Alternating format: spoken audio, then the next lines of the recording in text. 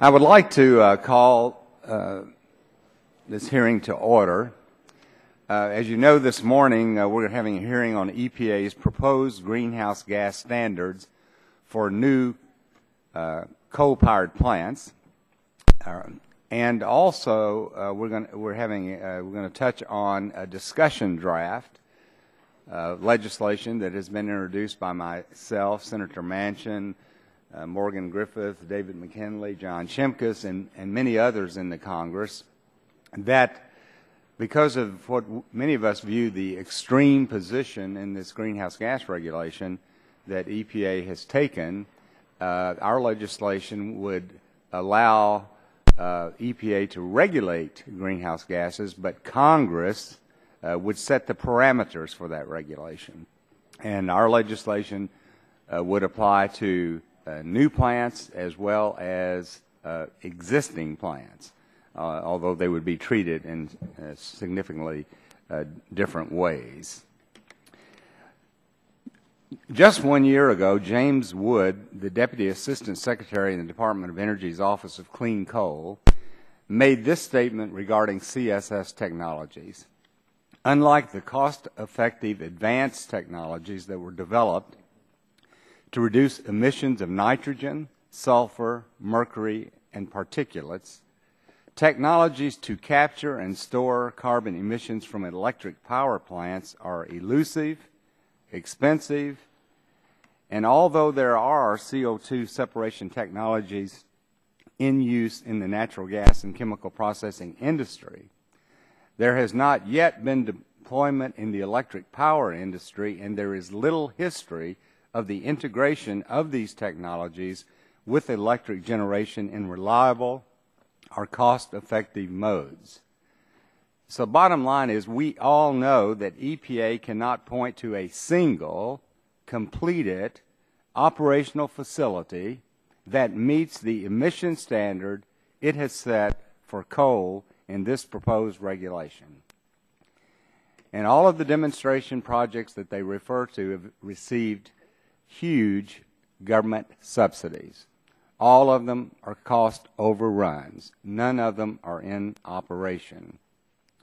Now, Section 111 of the Clean Air Act defines the term standard of performance as a standard for emissions of air pollutants which reflects the degree of emission limitation achievable through the application of the best system of emission reduction which the administrator determines has been adequately demonstrated.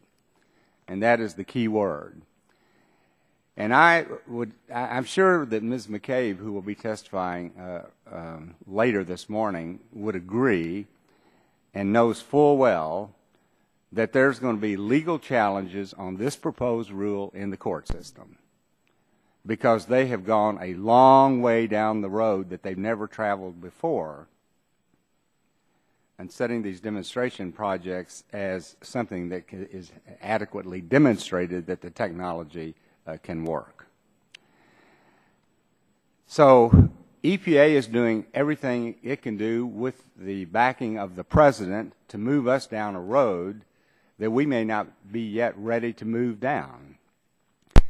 As a matter of fact, when Congress addressed this issue the last time, the Democrats controlled the House and the Senate, and the Markey-Waxman bill was rejected by the U.S. Senate. They could not get it through. And so now they're attempting to do by regulation what cannot be done through legislation.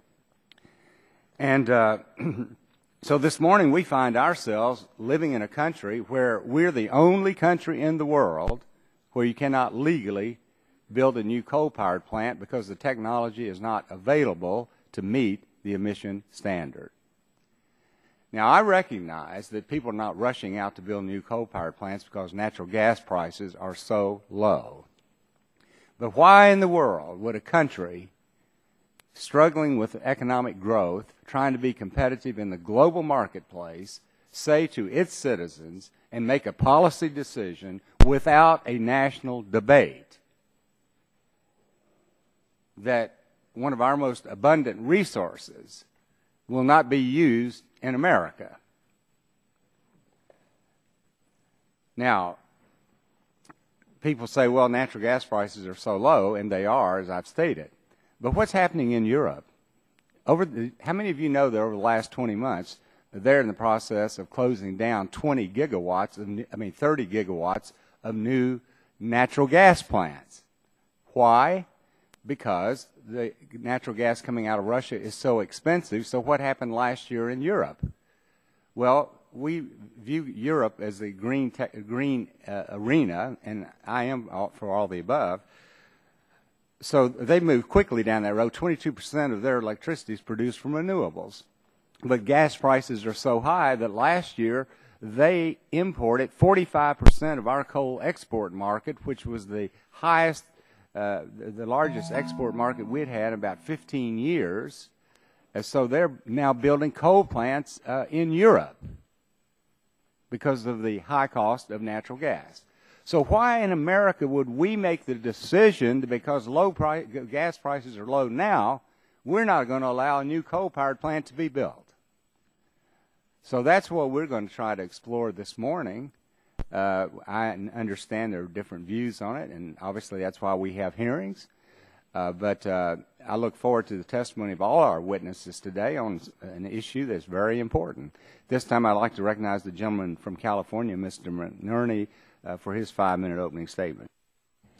Thank you, Mr. Chairman. It's a little chilly in here this morning, so maybe we should turn on the coal-fired power plants to get things warmed up. You know, I'm glad we're having this hearing, but I want to make clear that this hearing is about climate change. The legislation focuses on the Whitfield bill. The draft legislation would block EPA's ability to issue standards to limit carbon pollution from new and existing coal-fired power plants. It effectively rolls back EPA's authority under the Clean Air Act. The legislation nullifies EPA's proposed carbon standards for new power plants and prohibits future standards from being implemented unless at least 6 generating stations units at different locations have met that standard for 12 continuous months. It's not clear why utilities would deploy any carbon pollution control technology in the absence of a requirement to do so. As a result, the bill's requirements appear to be insurmountable. In addition, the bill would require Congress to pass new legislation before the EPA could limit carbon pollution from existing power plants. Greenhouse gases pose a significant threat to our economy, to our public health, and to the environment. We've heard time and again from the world's leading scientists that greenhouse gases have negative consequences and are causing global warming. I share the view of many of my colleagues that we need a comprehensive approach to our nation's energy needs. Coal can continue to play an important role, but we must address carbon emissions. California still relies on coal power plants for some of its energy needs. However, California has been a national leader in clean energy generation and in reducing greenhouse gases. A Republican governor established short and long-term greenhouse gas emission reduction targets for California to reduce carbon emissions to 1990 levels by 2020 and 80% below 1990 levels by 2050. The state's carbon emissions have declined for 3 straight years. The development of carbon capture and storage technologies is essential to the future of coal. The International Energy Agency expects carbon capture and storage to rank 3rd among ways to reduce carbon emissions by 2050, behind energy efficiency and the use of renewable sources and ahead of nuclear power. As far back as 2009, industry stakeholders were talking about the benefits of carbon capture and sequestration.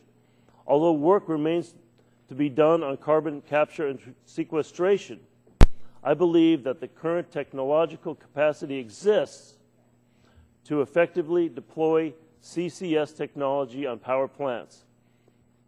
Taking away incentives for implementation of carbon capture and sequestration will stunt the progress that's been made in this industry to this point.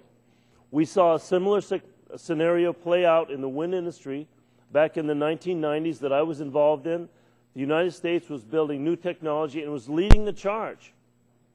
But proper support went away, and so did the jobs and the technology. I saw those jobs leave this country. That set our industry back for years. As I said at the beginning of my opening statement, this hearing is about climate change. Either we believe that climate change is happening and is caused by human activities, or we don't.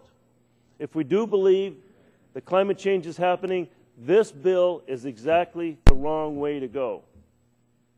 I want to thank the witnesses for their time, and I look forward to their testimony, and I'm interested to hear how we can support efforts to reduce greenhouse gases while boosting energy independence and protecting public health. Thank you, Mr. Chairman. I yield back. Thank you, Mr. McNerney. This time, I recognize the gentleman from Michigan, Mr. Upton, for 5 minutes. Well, thank you, Mr. Chairman. You know, nearly everyone claims to support an all-of-the-above energy strategy, everybody. And in my view, all of the above allows every viable energy resource to compete. It doesn't take certain options off the table by setting unachievable federal regs. Unfortunately, it is the latter that has been on display by the EPA. EPA's proposed gas rule for new power plants is the latest effort by this administration to eliminate the use of coal. The President's energy strategy is the exact opposite of an all-of-the-above approach and would limit our energy choices, jeopardize jobs, raise energy costs, and threaten America's global competitiveness. An open all-of-the-above energy strategy is important because diversity of energy is critical to providing affordable and reliable electricity to U.S. homes and businesses. The nation has for decades benefited from a variety of sources of electricity. The idea that electricity from coal is no longer needed because we have more natural gas is misguided. And while our nation has become the envy of the world because of recent breakthroughs unlocking vast amounts of oil and natural gas, it never makes sense to regulate an entire fuel category out of the mix. It makes even less sense when the resource makes up 40% of the fuel used for electricity domestically, while at the same time other nations, from Germany to China, are continuing to build new state-of-the-art coal facilities. Given that the U.S. has the world's largest coal reserves and is the largest producer of coal, it should remain a critical contributor to a diverse electricity portfolio for decades to come. Fuel diversity not only gives us the flexibility we need to keep electricity costs low, it also helps ensure reliability. As we have heard from many witnesses in previous hearings, the coal-fired power plant shutdowns already underway pose a serious threat to reliability in many regions, particularly in the Midwest. That threat will continue to get worse if these shutdowns increase in the years ahead while we limit our options for new base load power.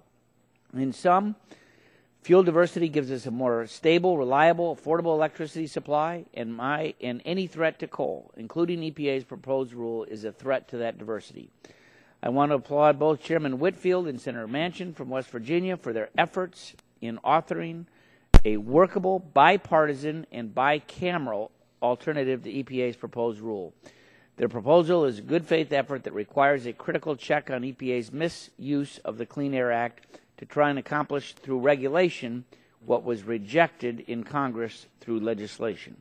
Their approach does not prohibit the EPA from setting the standard for new sources, but instead focuses on setting standards that have been adequately demonstrated at geographically diverse locations around the country, a key ingredient that is missing from EPA's regulatory proposal. It deserves serious consideration by this committee and Congress. And I yield back my time. Thank you, Mr. Upton. At this time, recognize the distinguished gentleman from California, Mr. Waxman, for 5 minutes. Thank you very much, Mr. Chairman. The warning signs of climate change are happening all around us, but House Republicans are averting their eyes, denying the science, and jeopardizing the future of our children and grandchildren. Not only is this committee refusing to act, we're considering legislation to stop the administration from acting under existing law. The bill before us is a recipe for climate disaster. Last week, the World Meteorological Association reported that the levels of heat-trapping gases in the atmosphere set new records. The levels are now higher than at any time in the last 800,000 years. Direct measurements and basic physics tell us that carbon pollution is warming the planet. Now, my Republican colleagues deny this scientific reality. I wish they would open their eyes and escape their congressional bubble. In my state, firefighters know that wildfires are getting bigger and more dangerous, and heat and drought become more common. Across the West, foresters are grappling with dying forests, killed by bark beetles that thrive in warmer temperatures. Farmers know the weather better than anyone else, and they say it's different now. Coastal communities confront ever-rising sea levels, putting them at risk from extreme storms and ever higher storm surges. And just last week, a super typhoon, perhaps the strongest ever recorded, demolished entire cities in the Philippines. Extreme weather, sea level rises, heat waves, droughts, floods, wildfires, pests. This is what climate change looks like. So what is this committee doing today? Denying, obstructing, and weakening the Clean Air Act. We will hear charges today that the administration is waging a war on coal. We will hear claims that EPA's rules will block all new coal-fired power plants. We will be told that we must pass legislation to effectively repeal EPA's existing authority to address carbon pollution from power plants under the Clean Air Act. And we will be told this is a reasonable middle ground. But we will hear no recognition of the dangers from climate change, much less any suggestions for dealing with it. EPA's approach is actually very reasonable. For existing coal-fired power plants, EPA is starting by listening to stakeholders. EPA hasn't yet issued a proposal. For new coal-fired plants, EPA proposes to require partial use of carbon controls that are technically feasible, have been used in other industrial applications for years, and have been demonstrated on existing power plants. Several full-scale commercial applications of carbon capture at coal-fired power plants are currently under construction. Of course, these controls are more expensive than dumping carbon pollution into the air.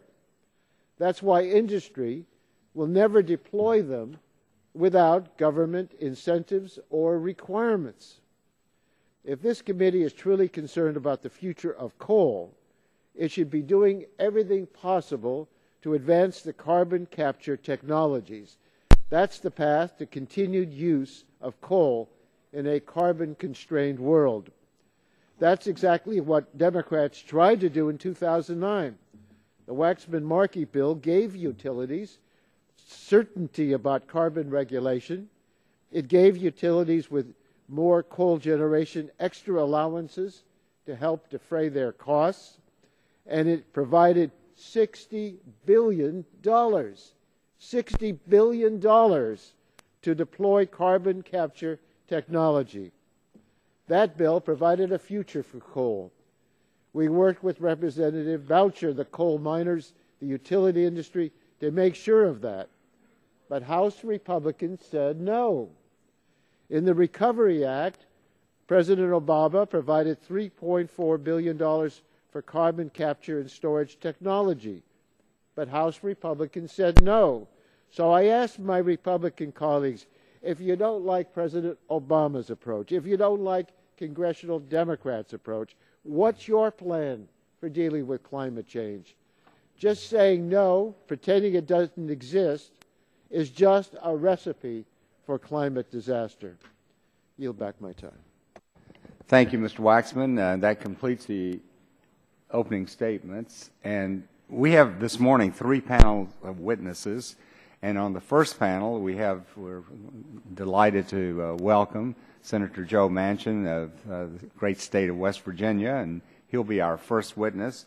Senator Manchin is on the Energy and Natural Resources Committee, and he's also chairman of the Public Lands, Forest, and Mining Subcommittee.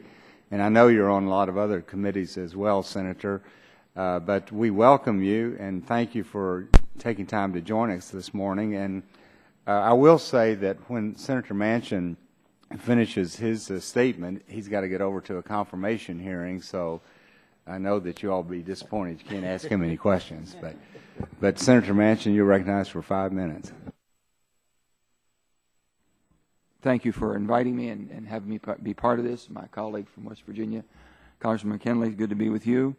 And I want to, first of all, say that I do believe that 7 billion people on Mother Earth has had an impact on the environment. We have a responsibility.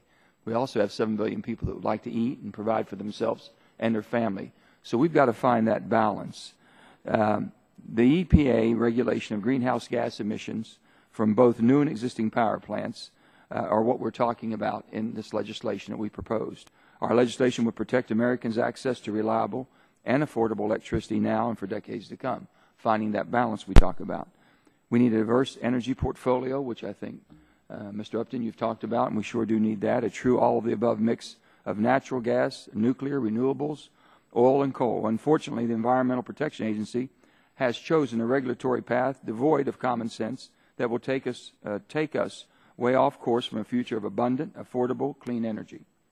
Our legislation tries to get the EPA back on track, but in a way that does nothing to prevent the EPA from acting in a reasonable and rational way. Mr. Chairman, EPA's proposed standards for new coal-fired power plants would effectively prevent any new plants from being constructed. Their standards require coal-fired power plants to deploy technologies that are not currently commercially viable. And though EPA has yet to formally propose new standards for existing power plants, there is every indication that these standards will be unachievable as well. The EPA is holding the coal industry to impossible standards, and for the first time ever, the federal government is trying to force an industry to do something that is technologically impossible to achieve, at least for now.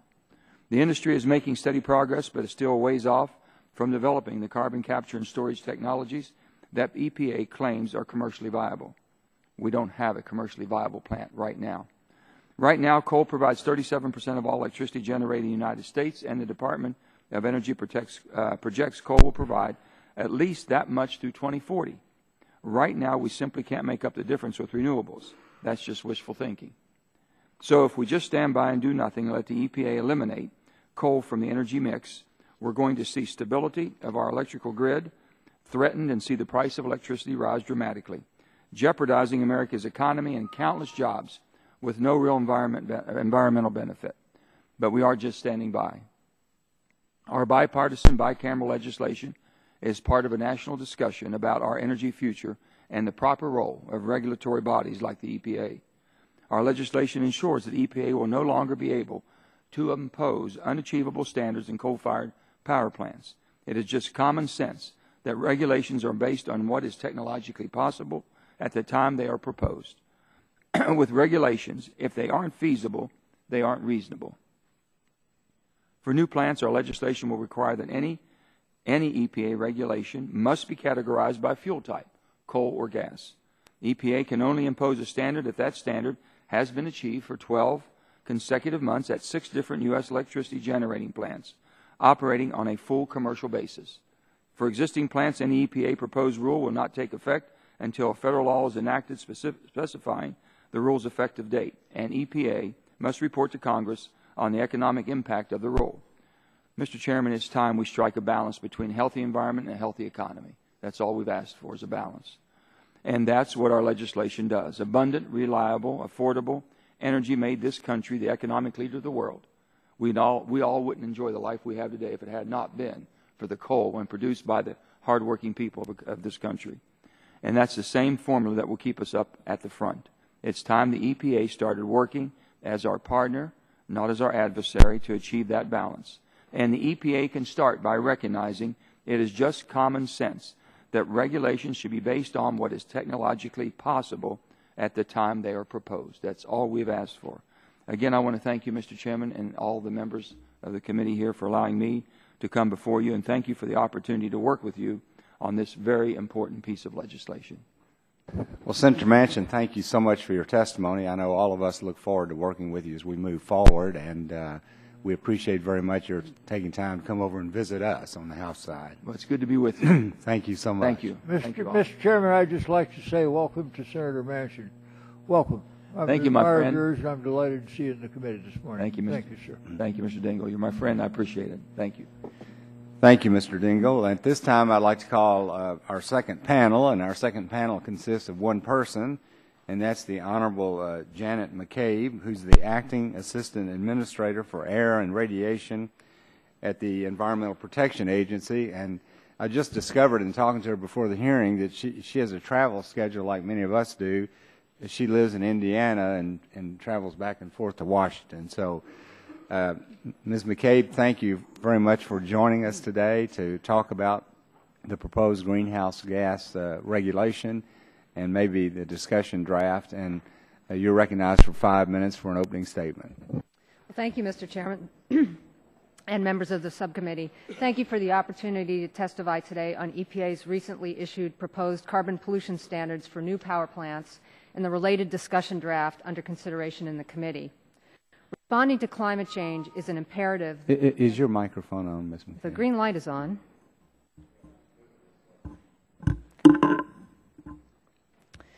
Responding to climate change is an imperative that presents both an economic challenge and an economic opportunity. As President Obama and Administrator McCarthy have underscored, both the economy and the environment must provide for current and future generations.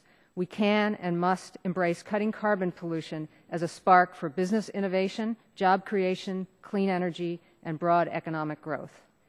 In June, President Obama issued a National Climate Action Plan, which directs EPA and other federal agencies to take steps to mitigate the current and future damage caused by greenhouse gas emissions and to prepare for the climate changes that have already been set in motion. A key element of the plan is addressing carbon pollution from new and existing power plants. Power plants are the single largest source of carbon pollution in the U.S., accounting for about a third of U.S. emissions. In March 2012, EPA first proposed carbon pollution standards for future power plants, and after receiving 2.7 million comments, we determined to issue a new proposed rule based on this input and updated information. In September, EPA announced its new proposal. The proposed standards would establish the first uniform national limits on carbon pollution from future power plants. They will not apply to existing power plants. The proposal sets separate national limits for new natural gas-fired turbines and new coal-fired units. The standards reflect the demonstrated performance of efficient lower carbon technologies that are currently being constructed today. They set the stage for continued public and private investment in technologies like efficient natural gas and carbon capture and storage. The proposal is currently available to the public, and the formal comment period will begin when the rule is published in the Federal Register. We look forward to robust engagement on the proposal and will carefully consider the comments and input we receive as a final rule is developed. For existing plants, we are engaged in outreach now to a broad group of stakeholders who can inform the development of proposed guidelines, which we expect to issue in June of 2014. These guidelines will provide guidance to states, which have the primary role in developing and implementing plans to address carbon pollution from the existing plants in their states. In addition to the proposed carbon pollution standards, I've been asked to provide testimony on the discussion draft that has been put forward by Chairman Whitfield and Senator Manchin. Although the administration does not currently have a position on the draft, I will offer a few points that I hope will assist the committee in its deliberations. The draft bill would delay action and regulatory certainty for future power plants by repealing the pending proposed carbon pollution standards.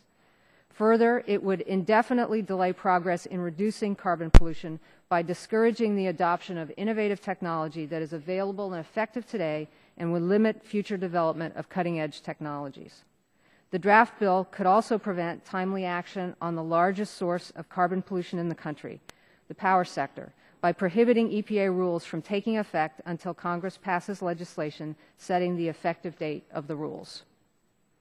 For over 40 years, State and federal regulators have worked with stakeholders under the Clean Air Act to substantially reduce pollution through the development of cutting-edge technologies. Addressing carbon pollution under the Clean Air Act will not be any different. Thank you again for the opportunity to testify on this important subject, and I look forward to answering your questions. Well, Ms. McCabe, thanks very much for being here, as I said, and thanks for your testimony. We'll now have questions for you, and I'll recognize myself for 5 minutes for the first questions. First of all, this legal term, adequately demonstrated. What is your definition of adequately demonstrated? Well, thank you for the question, Mr. Chairman. The EPA, in developing new source performance standards, which we have done many, many times under the Clean Air Act, does a broad review of what technologies are available, feasible, in use, and being developed. Indeed, that's one of the elements of Section 111 of the Clean Air Act, is that the new source performance standards, which apply to plants that are to be built in the future, are to encourage new cutting-edge and innovative technologies. So we look at the broad range of technologies that are out there. And in this case, we looked at the types of technologies that were being used for the newest generation of clean power plants that are being built, clean natural gas and coal technology. But you think the projects that you all have identified would adequately demonstrate that the technology is available? That is what our proposal lays out. Now, even though my recollection is the federal government provided about $1.4 billion for those 3 projects that are all in enhanced oil recovery areas, and they're all cost overruns on them, and none of them are completed. So how can you issue a regulation that would dramatically change the possibility of even building a plant on such speculative processes? Well, with respect, I wouldn't refer to these as speculative technologies. Carbon capture and sequestration has been used in industrial applications for many years. But is it commercially available? It is commercially available. Where? Where is the project? Well, there are 4 projects underway. 2 of them are significantly... Have they been completed? They are very close to completion, about 3/4. Do you know when they'll be completed? My understanding is that the 2 that are under construction now are expected to begin operation in 2014. And where are they located? There's the Kemper plant. And all of them have government money involved in them. And, well, we just have some fundamental disagreements on this, and that's why we have hearings. And let me ask you this question. I've read repeatedly that the carbon dioxide emissions in America are the lowest that they've been in 20 years, which I think speaks well of the Clean Air Act, speaks well of the efforts that you all are making. But America, we don't have to take a back seat to any country in the world on the great progress that we have made in cleaning up the environment. So if you were at a Rotary Club and someone like asked me the question the other day, why is it that in America, with the great success that we've had and the lowest emissions in 20 years, why are we unilaterally saying to ourselves that you can't build a new coal plant in America? Well, we're not saying you can't build a new coal plant in America. We're, in fact, providing a path. Well, look, everybody we talk to in the business says, now I understand, let me just say, natural gas prices are very low, so no one's interested in building a plant right now. But if they wanted to, people tell us they would not do it because they cannot meet these requirements. And so that's one of the fundamental differences that we have, is that just like I mentioned, in Europe, they're closing down 30 gigawatts of natural gas and they're going to coal. Why should we remove that option here in America? We have a 250-year reserve of coal. It doesn't mean that they're going to be built immediately, but if the circumstances change, why shouldn't we be able to do it? Right now, we would not be able to do it. We agree absolutely that there needs to be a clear path for coal. Coal is the largest source of energy in the country now. We expect it to continue to be. There are 4 projects underway that are going forward that would use this technology. So the coal plants are moving forward. Have you ever had the meetings with the president? I mean, what did he mean? Have you ever heard him discuss when he made that comment, well, I'll bankrupt the coal industry? Have you ever had a discussion with him about that? I was not in discussions with the president about that. You know, make one other comment. In 1965, coal worldwide provided 93% of the electricity. 2013, coal provides 87% of the worldwide electricity. So it's quite obvious that while renewables are important, the base load is going to have to be fossil fuels.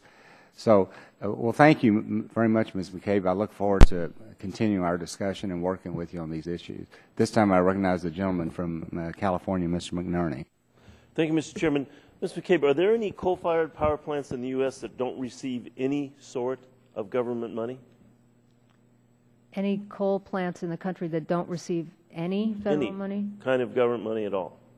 Are there any in the country? I don't know that I know the answer to that question. There are some coal plants that are receiving government money, but I can't speak for every coal plant in the country. Well, I would say that it's virtually impossible, given what the legislation proposes, for coal-fired power plants to use CCS equipment that aren't receiving some sort of government subsidy. So I think the bill makes it impossible for EPA to require that in the future. What I will say is that the history has been that as new technologies are developed, they often receive government subsidies, and that's an important role that government can play in encouraging research and development of new technologies that then become part of the mainstream.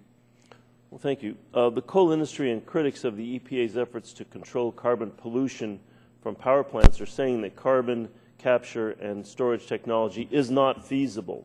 We keep hearing that it isn't ready and won't be for years, but that's contrary to the evidence. The coal industry was saying something very different just 4 years ago. Back in 2009, when the House passed an energy bill that would have set limits on carbon pollution and requiring CCS, the coal industry was running ads about how CCS was the future of coal. Let me show you an example. Here's a 2010 television ad from the Consol Energy, one of the biggest coal companies in the country. The focus of my work is carbon dioxide capture and sequestration. We have coal-fired power plants today that are already capturing CO2. We can store carbon dioxide underground and do it in a safe way. The challenge now is finding ways to do this on a widespread scale and also to reduce the cost and improve the efficiency of the technology. I'm a member of an international collaboration, all working toward a common goal here, a coal-fired power plant with near zero emissions. In light of that ad, what do you think the outlook for carbon capture and sequestration storage technology is? Based on the information that we reviewed and have laid out in our proposal, it's clear that carbon capture sequestration technology is available, is feasible. It has been used in applications for many years. It is going forward with commercial scale coal plants, and so we see that carbon capture and sequestration as being a future technology that will be very much in use. So was that ad correct in saying that the industry was using CCS technology 4 years ago? There have been industry applications of CCS for many years. Well, is carbon capture and storage technology going to be widely deployed in the United States in the absence of a requirement to use it or other strong policy driver? The history of development of technologies in the power sector and in many other industrial sectors has been that with the new source performance standards, which put in place requirements based on the clean and forward-looking technologies that this country is so good at inventing, that those then allow those technologies to become widespread, the cost to come down, and they become routine examples and standard equipment in the future. Well, what is your response to the argument that we should just wait for years or even decades before limiting the amount of carbon pollution that power plants can emit? Well, as has already been stated by members of the committee, including yourself, climate change is a serious health threat to the citizens of this country and in fact, the world. And to delay the steps that we can take reasonably now would increase the likelihood of significant health impacts and would be failing to do what we can do now to reduce carbon emissions. Well, thank you. If coal is going to have a long-term future, carbon pollution from those plants must be reduced significantly, and carbon sequestration and storage is the only technology we have that can do that. Is that right? Well, that is the key technology for coal-fired power plants at this time, is carbon capture and sequestration. Okay. Thank you, Mr. Chairman. I yield. Thank you. At this time, I recognize the gentleman from Louisiana, Mr. Scalise, for 5 minutes. Thank you, Mr. Chairman. I appreciate you having this hearing, and appreciate Senator Manchin being here earlier, as well as you, Ms. McCabe, coming here to testify. I think it's very clear that the Obama administration has a war on coal, and I think their objectives have been stated over the years in terms of what they're trying to achieve, and I think that is unachievable goals that are designed to ultimately bankrupt the coal industry. And we're seeing it across so many states with job losses, but also with increased energy costs. And you know, when you talk about the impact on low-income families, these high energy costs hit low-income families the hardest. And so when the administration puts these policies in place, they're having real consequences negatively, not only on our economy, but on families. And so when we bring legislation like this in a bipartisan way, and again, I commend the chairman for bringing this bill, but also the senator as well, because it shows that there's bipartisan interest in ending this war on coal and getting back to an economy that can function using all of the available tools that we have, including coal, that's very low cost and very effective. And so when Senator Manchin says that under our bill, EPA will no longer be able to impose unachievable standards, is there something about that you disagree with? I mean, do you think y'all should be able to impose the unachievable standards you've been imposing so far? The standards that we have proposed and that are out for public comment now are achievable. They're based on technologies that are available and feasible, based on experience in the real world, and I don't necessarily think they're in the real world. Can you you mentioned 4 examples you said that y'all point to in terms of coal-fired power plants that are adequately demonstrated. What are those 4 examples? The first is the Kemper plant, which is in Mississippi. It's about 75% complete. It's an IGCC plant. We're familiar with that. We've had them testify. What are the other 3, if you could run through those real quickly? There's the Boundary Dam project in Saskatchewan. That's a 110 megawatt plant, pulverized coal plant. It's 75% complete. It's designed to capture 90%. Our next one. The next one is the Hika plant in California, which is also designed to capture 90%. That's an IGCC plant as well. And the Texas Clean Energy Project, a 400 megawatt plant, also designed to capture 90% of the carbon. Well, let me go. First, let me start with the Kemper plant. You use the Kemper plant as one of your poster children for how CCS works so well. It's adequately demonstrated. We had the Kemper folks come and testify. Let me read you some of the statements. Because when y'all introduced and announced your new coal-fired power plant rules, the Southern company making that plant said, quote, because the unique characteristics that make the project the right choice for Mississippi cannot be consistently replicated on a national level. The Kemper County Energy Facility should not serve as a primary basis for new emission standards impacting all new coal-fired plants. The people building the plant are saying this thing it's creating a lot of problems for them to build it this way, but it's saying it surely should not be used as some kind of national model. And yet you're sitting here saying you're using it as a national model, but the people building it are saying it shouldn't be used as a national model. Do you aware, first of all, are you aware that they've said that? Yes, I am. Well, then why are you still using it as a national model? Well, with respect, Congressman, there are 3 other plants that are going. Well, this was the first one you listed. So I'm going to start with this one. Kemper said, the other 3 I don't think have testified. Kemper has testified. And their testimony was they shouldn't be used as a national standard, and yet you're sitting here using it as a national standard, and you know that they said they shouldn't be used as a standard. So why are you still using it? Well, scratch them off your list. We don't base our rules on the thoughts and comments of one company. You're saying that was the first one you mentioned, and you said you're using real-world examples. And the first real-world example that you used, they've testified saying that they shouldn't even be used as a standard. So you're not living in the real world. You're using an example where the people that you're citing have said they shouldn't be used as a national example because that doesn't replicate itself nationally. You should be talking about things that can actually be replicated in the real world for these standards to exist. Let me ask you this, because I know that the chairman brought this up. We've all heard the statement. I don't know if you have or not. President Obama said, quote, "So if somebody wants to build a coal-powered plant, they can. It's just that it will bankrupt them." Do you agree with the president's statement that he made that they can build a plant, but it'll bankrupt them if they build it? Do you agree with that? And is that what y'all are trying to achieve with these rules? The Clean Air Act, over its history, has regulated the power sector, including coal-fired power plants, and claims that it would shut the lights off and skyrocket coal prices or power prices have been made before and have been demonstrated time and again not to be true. So the president's claim is not true?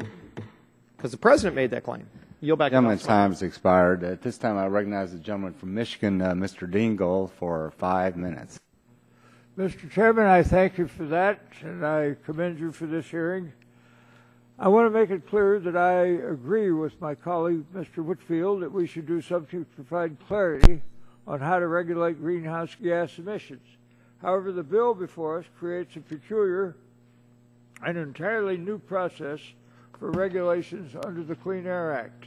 I'm afraid that this bill will take a long-established and reasonably effective regulatory process, turn it upside down to the great detriment of all of those in the industry and who are seeking certainty. Some questions for you, Ms. McCabe. First, I would like to have you answer a question I asked Administrator McCarty and Secretary Moniz at a recent hearing on climate change. Do you see a future for coal as a viable energy source in light of the impending greenhouse regulations? Please answer yes or no. Yes. Now, this bill requires that no EPA rule applicable to existing coal-fired power plants may become effective unless and until the Congress acts to adopt a new law. Are you aware of any precedent for such provision in the Clean Air Act? Answer yes or no, if you please. No. Now, the traditional approach is that Congress passes a law that directs a federal agency to issue a regulation meeting specific criteria. Congress retains its control over the result by exercising good old-fashioned oversight. If we do not approve of the results and the agency is unresponsive to Congress's vigorous exercise of its proper oversight authority, Congress may then pass a new law to provide further direction to the agency. This bill would, as a practical matter, eliminate the delegation of rulemaking authority to EPA and set Congress up as a regulatory agency.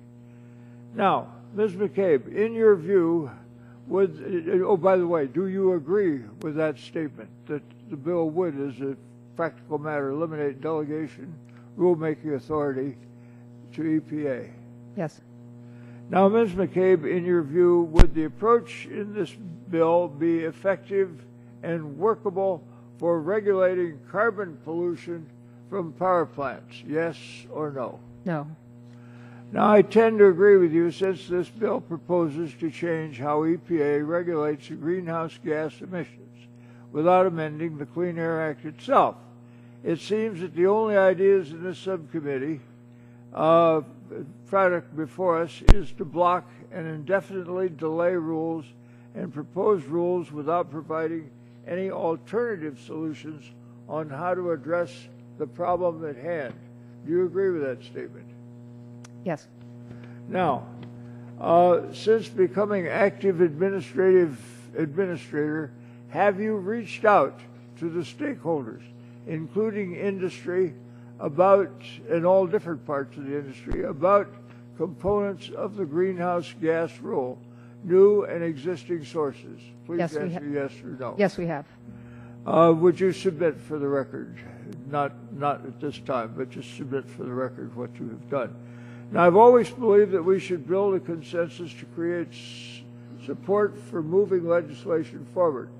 I once again offer to work with my colleagues on both sides to develop legislation dealing with greenhouse gas emissions that provides both clarity and certainty to industry and to regulators.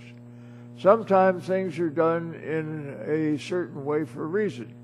Sometimes history and experience have something to teach us.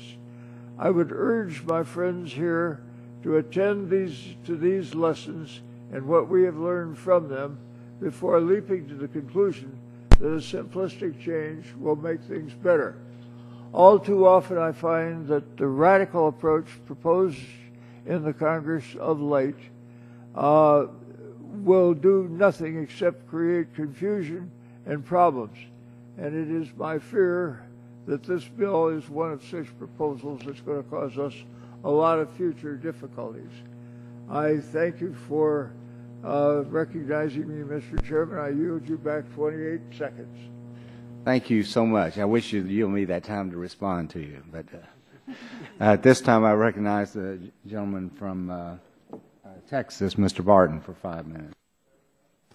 Mr. Chairman, I'd be happy to let Mr. Shimkus go. Mr. Shimkus of Illinois for 5 minutes. I thank my friend and welcome. It's very emotional, you know, and so we'll. This is really the livelihood in a lot of our districts, so we have great concerns. First of all, I hate to correct Mr. Dingell, or at least continue to set the record straight, but the Clean Air Act that he was involved with in the legislation, there were amendments offered to make sure that carbon dioxide was not considered a criteria pollutant. And it was only through a court case and litigation, and then I would argue a failed ruling on endangerment finding by the EPA, that we're even in this mess. So the process, how we got here, is not as clear as the ranking member, or Chairman Emeritus, sends to portray in how legislation and regulation occurs. The second point, to my friend in California, we do have power plants that receive no government subsidies, coal-fired power plants. In fact, they pay local, state, federal taxes. They have high wages. They have great benefits. They have economic development for rural America. So if there's any thought that we got coal-fired power plants that are getting government subsidies, it's only to try to implement a CCS standard, which brings me to the question. The 4 CCS power plant projects that we've been talking about, and also in your EPA September 20th proposal, to support its claim that CCS for coal plants is adequately demonstrated, each are being built with hundreds of millions of dollars of government funding. Are any commercial scale CCS power plant projects going forward right now in the U.S. that aren't receiving government funding? The 4 that we have referred to are the 4 that are going forward. The question is, are there any commercial size, and that deals with the ad too, because that's not commercial size. Are there any commercial scale CCS power plant projects going forward right now in the U.S. that aren't receiving government funding? Not that I'm aware of, but the ones that are going forward. The answer is no, you are correct. Does EPA believe it is appropriate to rely on government-subsidized demonstration projects to show that a technology is adequately demonstrated? With respect, Congressman, I would not call these demonstration projects. These are commercial projects that are going forward, as has often... Okay, so the question is, do you think that if it's a government-funded project and then we're trying to see if it is commercially viable, do you think government subsidizing a project equates to commercially viable? I do think that these plants are commercially viable. They intend to produce power and sell it. But commercially viable also talks about the cost and benefit and the capital investment and the risk assumed and the cost for selling the commodity product. So if the federal government is subsidizing that, how in the world can the federal government, an agency that's not in a market system, believe that they have the capitalistic model that says, with $100 million plus of government subsidies, this is going to be a commercially viable project? How do you do that? It would be more like the Department of Commerce should probably have an evaluation than you all on the commercial viability.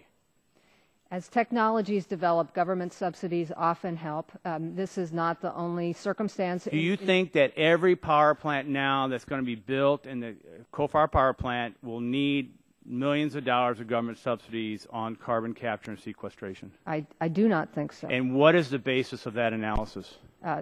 Experience and information and analysis from the Department of Energy and other agencies on our experience over time. The Kemper facility is how much millions of dollars over budget? I don't know. How long over? It's about $2 billion over budget. And how long has it been delayed because of this? You see our problem? Two things. You're saying the technology is available. We're saying it's not. We're running ads on demonstration projects that are small scale, and we're talking about large scale power plants, anywhere from 800 to, I've got a new power plant, 1,600 megawatts.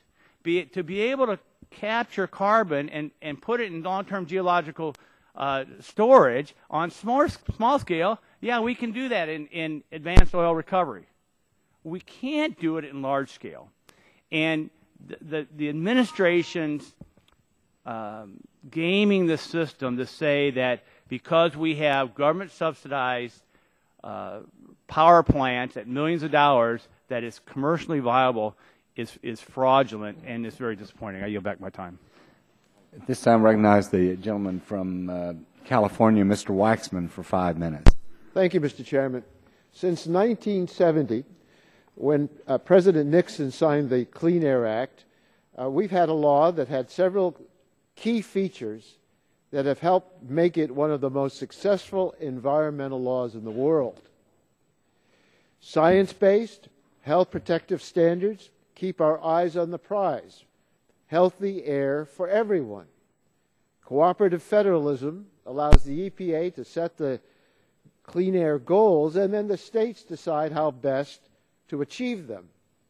And the Clean Air Act uses regulatory standards to drive technological innovation in pollution controls, often called technology forcing standards. The Act recognizes that it usually costs less to dump pollution for free than to clean it up. So businesses generally don't control pollution absent regulatory requirements. Ms. McCabe, could you give us some examples of how Clean Air Act standards have driven air pollution control technologies? Certainly, Mr. Waxman. There are a couple of very appropriate examples that affect the power sector particularly. The first is the use of scrubbers. When the new source performance standards, which is the same rule we're talking about here, were developed to require the use of scrubbers, they were not in widespread use. There were only a couple, in fact, out there. And since that time, they have now become mainstream standard equipment on any new power plants. And those scrubbers have gotten better, haven't they? They have gotten better. They've gotten and cheaper. And they've gotten cheaper, and they have brought improved public health to millions of Americans by reducing SO2 substantially. So we know from decades of experience that the Clean Air Act drives innovations in pollution controls. You mentioned scrubbers, but I know that there are others we can talk about as well. It drives innovation, pollution controls, and then that becomes the industry standard. There's something else we've learned over the past 40 years. Almost every time EPA proposes a significant new requirement, industry tells us it can't be done. And I've been around all of these decades, and I've heard it over and over again. It'll cost too much. It'll destroy our economy. it will turn off the lights. I want to show you, I don't know if we have it on the screen. Oh, I'm not going to show you, but I'm going to tell you about it. An ad that the American Electric Power System ran in 1974, the year I was elected. And they opposed requirements for scrubbers to clean up sulfur dioxide. And it describes scrubbers as monstrous contraptions that clog the works and cause prolonged shutdowns and would produce, quote, a disposal nightmare, end quote. Is that what happened? Not at all. EPA proposed a requirement that we have these scrubbers, and you just mentioned it. They're now ubiquitous, they're the standard, they're cheaper, they're more effective. What did industry say when EPA proposed to require selective catalytic reduction to clean up nitrogen oxides or activated carbon injection to control mercury? And how did those statements compare with what actually happened? Those are similar examples where there were widespread concerns that it was going to be very detrimental to the coal industry, and that has turned out not to be the case. In fact, industry has found cheaper and very reliable ways to control those pollutants. So once an air pollution standard is in place, American industry gets to work and meets it. And along the way, we develop more effective and less expensive pollution control technologies. Not only is our air cleaner, but we also export tens of billions of dollars of pollution control equipment all over the world. And we've seen that happen over and over again. But the Whitfield bill would eliminate EPA's ability to drive pollution control technology, rejecting an approach that has been successful for over 4 decades. If this bill had been in effect in 1971, EPA could not have issued standards based on scrubber technology. Only 2 power plants, as you mentioned, had operating scrubbers at the time. The 1971 rule was finalized. And if this bill were adopted now, EPA likely could never set a standard based on carbon capture and sequestration.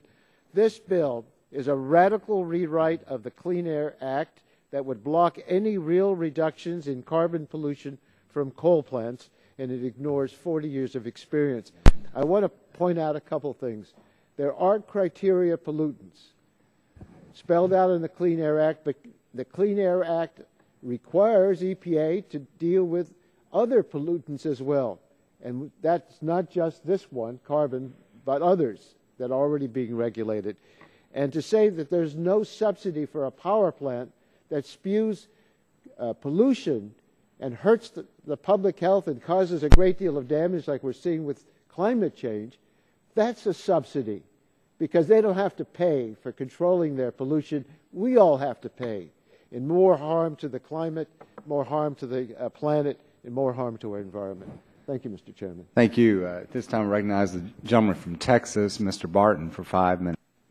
Thank you, Mr. Chairman. And I don't think it's news to the committee, but I am a co-sponsor of your legislation, and I hope we'll move to thank you very much. Move towards hearing and hopefully a markup. We're glad to have you. We're always glad to have our friends from EPA. Could you tell the subcommittee, to the best of your knowledge, are CO2 emissions in the United States up or down? Well, that's a relative question. Congressman, CO2 emissions are significant from... I didn't ask the significance of them. I said, are they going up or are they going down? It depends on where you start. So well, let's start from 5 years ago. They've been going up significantly over time. In the most recent years, there has been a reduction in emissions. So they are going down.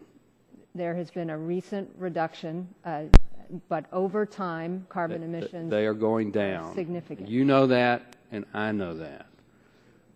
Which country is number one right now in CO2 emissions, the United States or China? I believe it's China. You believe correctly.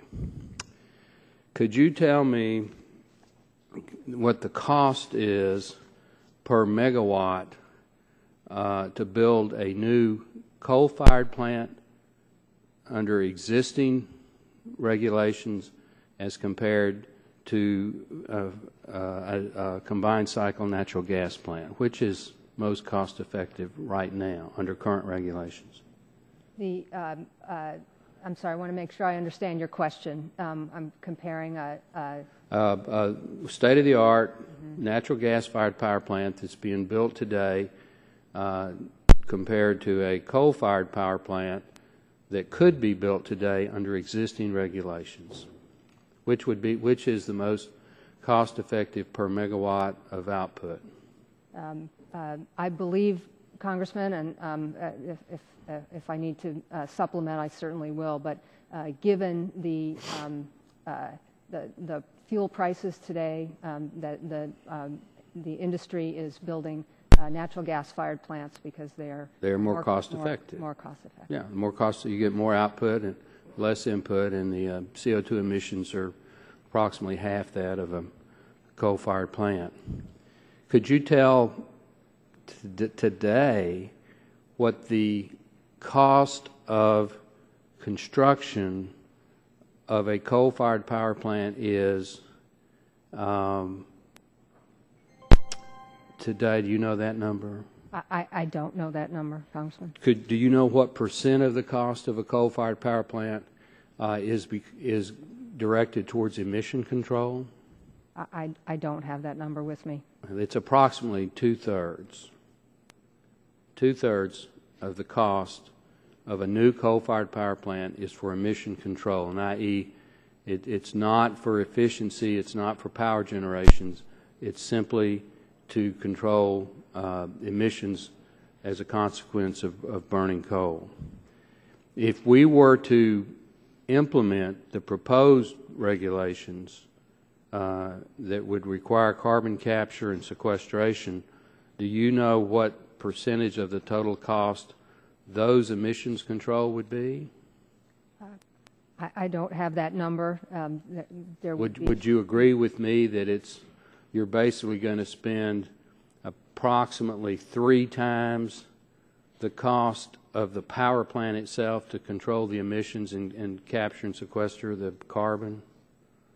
I don't know that to be the case, Congressman. Okay. Could you get us the numbers and provide? Absolutely. I may be off, but I'm not off orders of magnitude. I mean, I may be off a little bit, but if we adopt, if the country adopts these proposed regulations, you're going to, if you want to build anybody that would be crazy enough to try to build a coal-fired power plant, you'd basically be paying 3 to 4 times for the emission control what you're paying to generate the power. What I can say, Congressman, is based on the economic analysis that is laid out in our proposed rule, the cost of building a coal-fired power plant under the proposed standards is in line with other non-natural gas power generation, biomass, nuclear, and such. Well, since they're non-competitive, that might be a true statement. Yeah. Finally, my time's expired. Could you give the committee a summary of all CO2 poisoning incidents in the last 5 years here in the United States?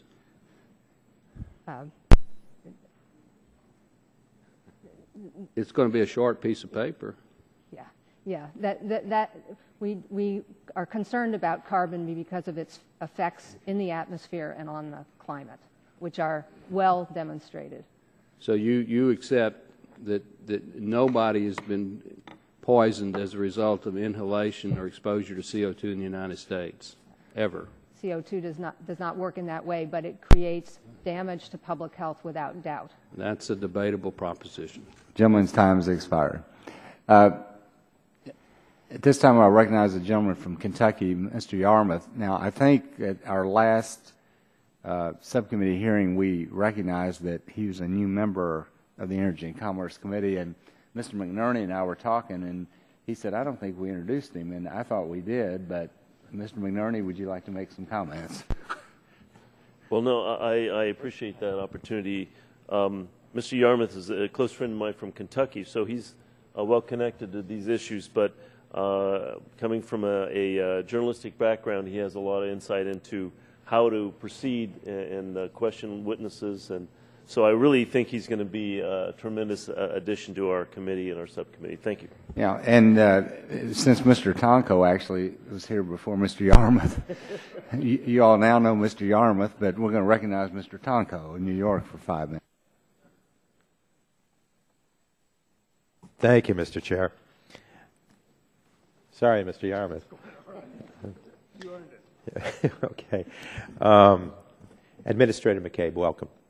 The motivation for this legislation and the direction of the questions today suggests there's considerable skepticism about carbon capture and sequestration technologies. I strongly support moving forward to address carbon pollution, and I do not believe we can leave the utility sector out of that effort. While I believe carbon capture technologies are technically feasible, I'm not as confident about our ability to sequester the carbon dioxide that is captured. We may need to build new plants in areas that are not close to a storage reservoir. In light of that, I have a few questions. Other than using the captured carbon dioxide for enhanced oil recovery, are there other options for sequestering carbon that are being considered? We know that it is possible to sequester carbon, even not for enhanced oil recovery. The EPA has regulations in effect now that provide guidance for people on how to do that. So it is doable. Okay, thank you. And are there any opportunities being explored to use biomass as the final sequestration reservoir for carbon? I don't know, Congressman, but we'd happily follow up on that question. Thank you. Is there any opportunity for gaining further efficiencies in operation of a new coal-fired utility or integrating renewable generation, or CHP for that matter, with coal-fired generation that would enable a facility to meet the standard without having to capture and sequester all the carbon dioxide that's generated? Well, I should clarify that the proposed rule does not require that all the carbon be captured. It's based on a partial carbon capture, about 30 to 50%, which is, and this is all laid out in our proposal, is the point at which meaningful reductions of carbon can occur at a reasonable cost. There are other technologies and approaches that the power sector can use to reduce carbon, and you've named some of them. And that integration you think is feasible with other generation or CHP? I believe so. It seems to me we're focusing too much on what cannot be done and not investing sufficient research dollars in solving the problems. Are we investing enough in research? Hard for me to answer that, Congressman. I think that there is a lot of work being done to explore a variety of ways to produce power in a clean way. In addition, there are many companies that are on the forward edge of their industry trying to find ways to reduce harmful pollution, including carbon. And there is government interest and academic interest in helping to further those technologies. Well, it's $1 trillion industry, and a couple billions of research just may not cut it. I would also observe that we rarely have a technology ready to go to solve a problem if there's no certain market for that technology. Is it the administration's view that regulatory certainty will move technology development forward more rapidly? That has been the history of the Clean Air Act in developing standards for new plants of any sort, all sorts of industries, that putting those regulations in place provides a path for the industry, and those technologies then become standard. Well, I assume EPA is working closely with DOE on this effort, and while DOE is not here today, I hope we will have an opportunity to hear from that agency on this topic also. And finally, I would ask, in terms of the instant legislation that we're reviewing here today, does that move us closer toward research at a time when we need that research? It seems to me it's pulling us away from research. It's not focusing on the element of that research. Well, the bill, as I understand it, would require would taken a different approach to determining how to set a standard for future power plants that would not provide the path for innovation and moving new technologies into the market. Yeah. Well, it seems we're in a phase of activity here where R&D is absolutely a compelling factor in order for us to transform an arena that is essential to the growth of this country and its economy. So I thank you for your responses today, and it's great to have the agency represented here. Thank you. I yield back, Mr. Chair. Gentleman yields back. This time recognize the gentleman from Nebraska, Mr. Terry. Thank you, Mr. Chairman, and appreciate you being here. I want to follow up on a white paper that was signed by 17 attorney generals, including ours from Nebraska. The white paper was sent to the EPA, as I said, by 17 attorney generals. And it states that the, quote, the elimination of coal as a fuel for new electric generation would have highly concerning implications for electricity prices and for the economy and job creation in general, as well as the competitiveness of American manufacturing. I happen to agree with the Attorney General's statement on this, particularly in Nebraska, where we are a coal-heavy reliant state and very close to the Powder River Basin, and so it makes us have, it allows us to have very affordable and reliable electricity generation in our state. So I want to know, does the EPA maintain that it has legal authority to eliminate coal as a fuel for new electric generation? The proposed rule would not eliminate coal for new electric generation. In fact, just the opposite. The proposal would provide a clear regulatory path that coal plants could follow. Now, I understand that answer, and some would say that the regulatory issues would, in essence, prevent the way that they will be expected to be written and implemented would make it very difficult and expensive to use coal. Now, the Attorney Generals also raised concerns that the EPA will not properly defer to the states in establishing or implementing standards for existing power plants, and that under the guise of quote-unquote flexibility, the EPA will require existing plants to operate less or shut down. Can you provide assurances to the Attorney Generals that in its GHG regulation of existing plants, EPA will not force the retirement or reduction of operation of still viable coal-fired plants? So, Congressman, now you're shifting to the existing power plant proposal, which of course is not at a proposal stage yet. It's at the very early stages of discussion and exploration. And that the Clean Air Act provision for existing facilities operates in a very different way from the provision for setting new source performance standards. It does require the EPA to set guidelines and then relies on the states to develop plans to achieve those guidelines in their states. This is the very successful and fundamental provision that underlies the Clean Air Act of the federal-state partnership when it comes to especially existing sources, that states are in the best position to figure out how best to comply with environmental targets. So that is, those are the discussions we are having now and will be having, and the ultimate outcome and what's expected of the existing fleet is will be very different from what is expected in a new source performance standard. And as Administrator McCarthy has said, there is no expectation that carbon capture and sequestration would be a technology that would be appropriate for existing plants. Okay. But in discussions from some of our more rural coal-fired plant operations, they fear that the standards for reduction of CO2 that will be extremely costly to meet, and therefore their only options, that's the quotations around flexibility, is to reduce their operations.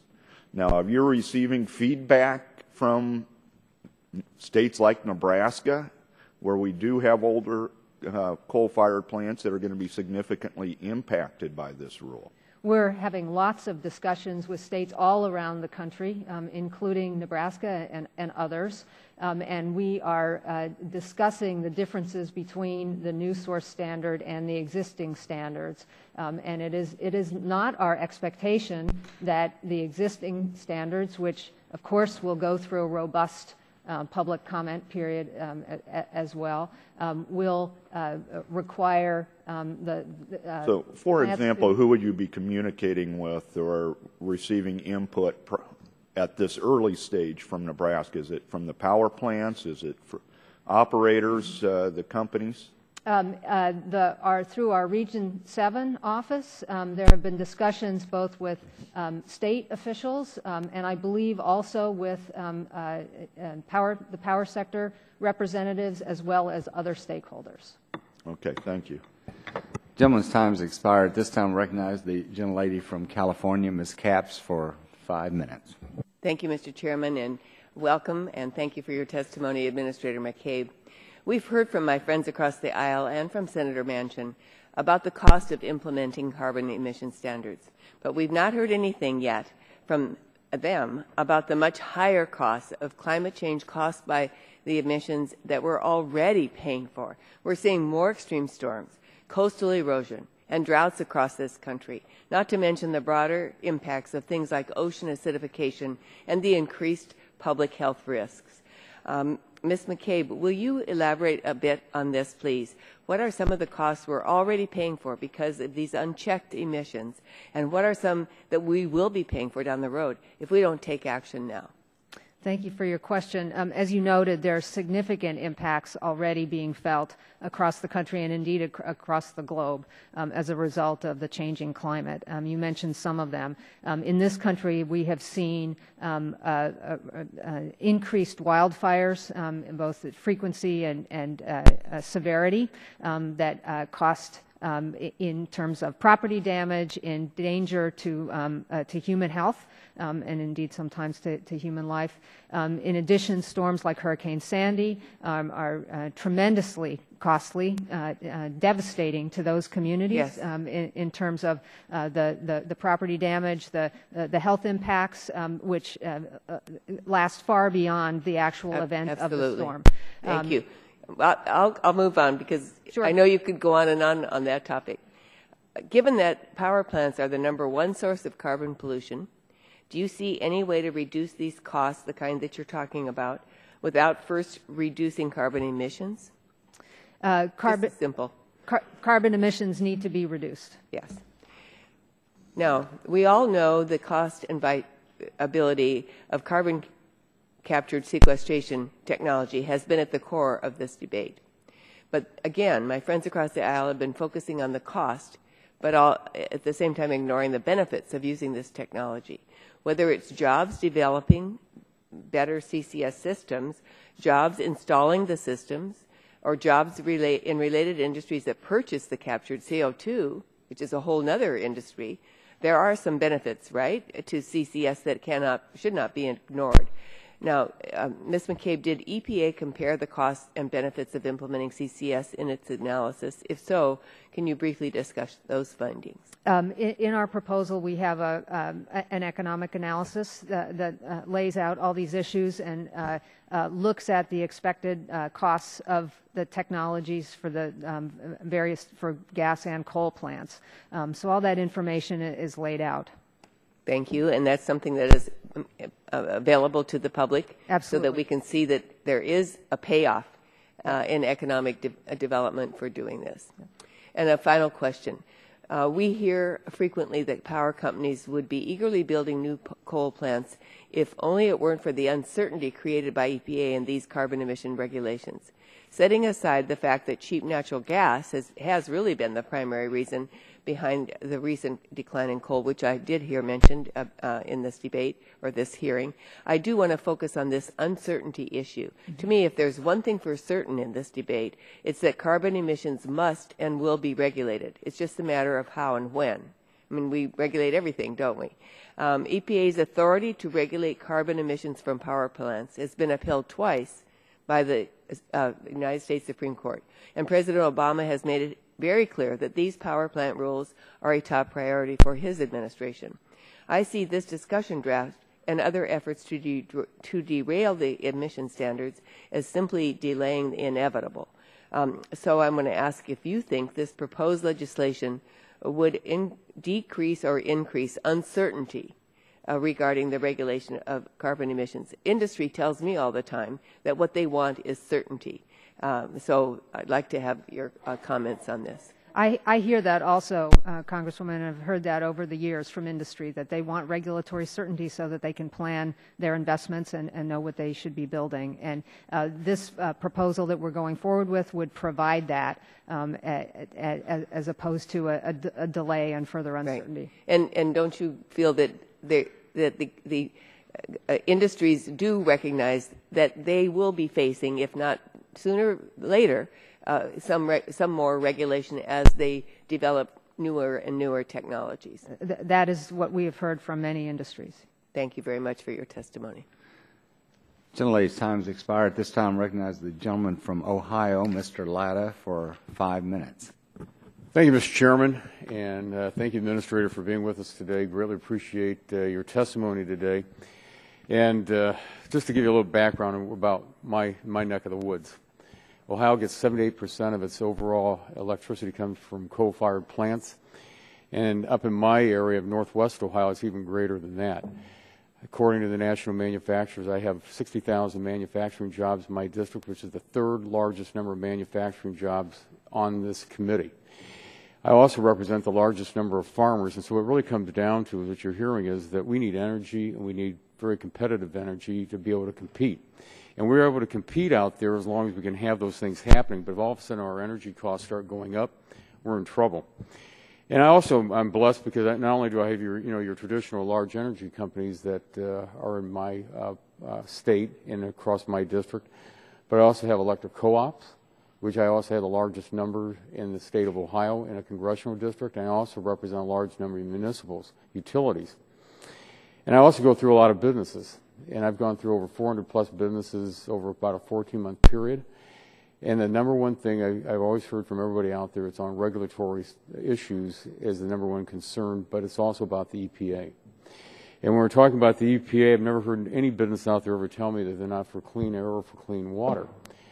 But they're very concerned because one of the issues, again, that concerns them is that they have got to be able to be competitive.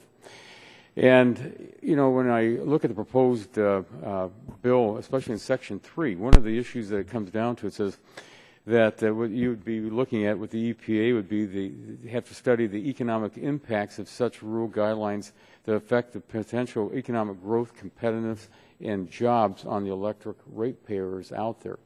So, again, that's what concerns the people in my district and really in the manufacturing side.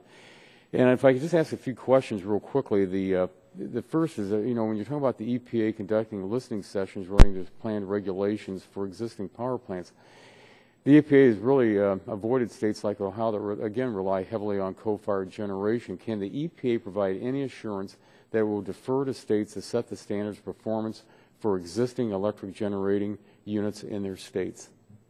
What I can tell you, Congressman, is that the way that this section of the Clean Air Act works is that EPA establishes guidelines, and then the states develop plans to implement them. And that's a familiar approach in the Clean Air Act. And so very much our intent is to work with states so that they have the flexibility to do that. And that's what a lot of these initial interactions we're having with the states are all about, is to make sure that we know what is going on currently in the states, what they are looking forward to in their own energy policies, so that we can make sure that we design a guideline that can accommodate that kind of flexibility. Well, and it's very, very important that happens because, again, if you don't hear what's happening in these businesses out there, we're not going to have those folks out there that are going to be able to provide these jobs. And also, can the EPA provide the assurance to the ratepayers in these states that the electricity rates will not go up as a result of the EPA regulations?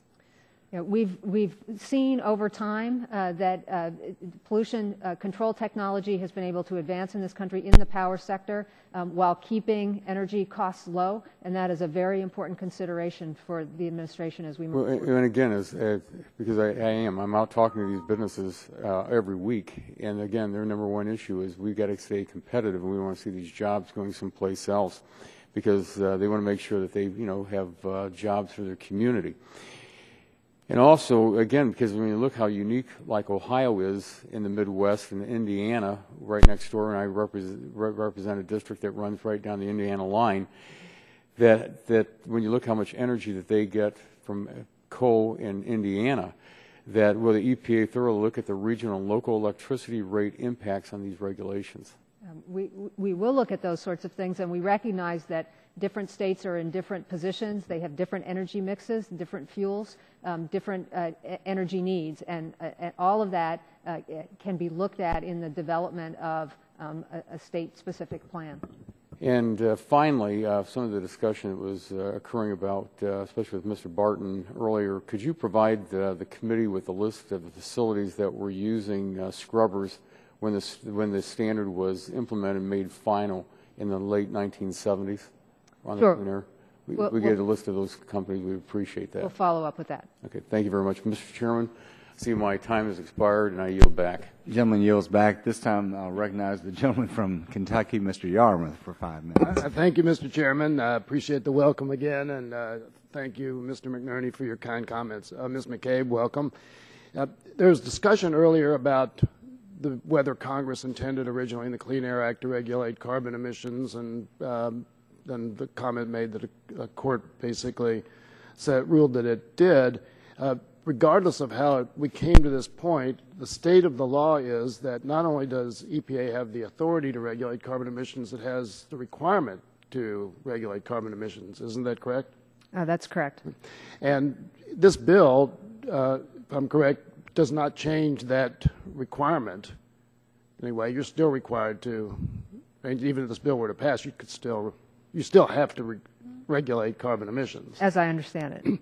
So what this bill basically does is just eliminate one of the tools that you might have to regulate carbon emissions to meet the requirement that you have under the law. It would significantly change the approach that the traditional approach that we have taken under the Act.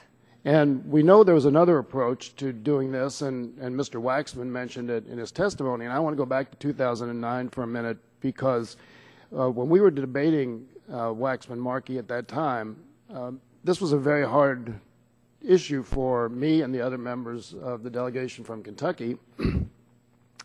So we, at least we Democrats, then Ben Chandler and I and Barron Hill from Indiana and others, worked with Representative Boucher from Virginia to kind of construct a methodology that would have minimal impact, or at least negative impact, on Kentucky, which generates about 92% of its power through coal, and same in my district in Louisville. And after we had done that work and came up with a final product, before I cast my vote, I talked to all of the big users of energy in my district. I talked to General Electric, which has a big manufacturing plant, Ford Motor, which has 2 plants. I talked to UPS, where we have the global hub, air hub. I talked to the metro government. I talked to the University of Louisville, the public school system. Every one of those large users of energy said they were either for or neutral on the bill. They didn't think none of them thought that it would impact them negatively. And then I talked to the utility company, which powers virtually everybody in my district, and they said they thought the impact on residential customers would be after 10 years would be $15 a month additional cost if they did absolutely nothing. Didn't insulate, didn't change light bulbs, didn't make any changes on the thermostat. So at that point, we were faced with the option of saying, all right, this looks like it can work. It can actually deal with carbon emissions in a way that doesn't impact coal, states that are heavily dependent on coal-generated power. The option is to turn it back to EPA to issue guidelines which may or may not be particularly sensitive to a state like Kentucky or a state like Indiana or a state like Ohio. And I thought that was a good vote. And we did, even though House Republicans opposed it, we did pass it in the House. It died in the Senate. So my question is would that kind of methodology still be an effective way to deal with carbon emissions? And if we had enacted Waxman-Markey in 2009, would we be here today? Well, the President has indicated over a number of years that legislation would be an appropriate way to deal with this situation, but that's not where we are today, and so we are using the tried and true mechanisms of the Clean Air Act to achieve the carbon reductions that are necessary. And to your knowledge, has there been any proposal made by anybody in the majority party to deal with carbon emissions in any way? I don't want to speak for everybody, but I'm not aware of any. Right. Well, thank you very much for your testimony and your work. I yield back, Mr. Chairman.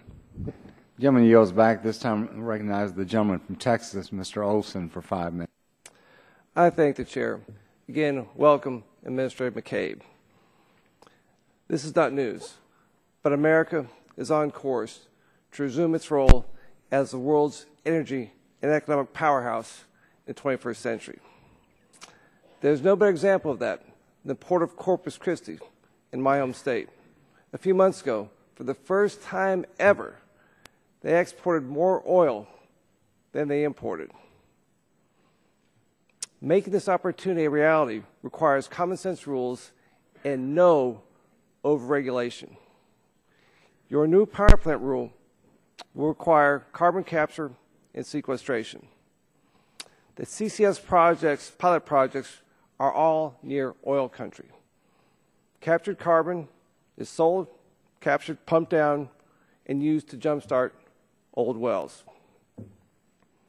EOR is critical to viable CCS, and you recognize that. A quote from your new plant rules impact analysis. The opportunity to sell the captured CO2 for EOR rather than paying directly for its long-term storage strongly improves the overall economics. So let's discuss EOR. Coal is critical for power supply in the eastern part of our country. Do you know how many states east of the Mississippi have a single CO2 pipeline? Any idea what number? No, I don't know. The answer is 2. There's one in Mississippi and a small one on the Michigan-Canadian border. The one in Mississippi is linked to the Hastings field in my district. It's run by a company called Denbury. I visited their operations a few months ago. They've spent $2 billion on their development for the Hastings field. But they also own the Jackson Dome area in Mississippi, which naturally produces CO2. There's a power plant in my district as well that captures CO2 emissions from coal-fired power plants and uses them for EOR operations right there over an existing oil field. Mm-hmm. My point is that CCS EOR will only work because of geography and luck. My question is, if a utility decides to build a coal plant, they want to use a quote from your impact analysis to strongly improve the overall economics of CCS. That means they'll need a new pipeline. Is it reasonable to expect utilities to successfully site, permit, finance, and build an entire new network of CO2 pipelines?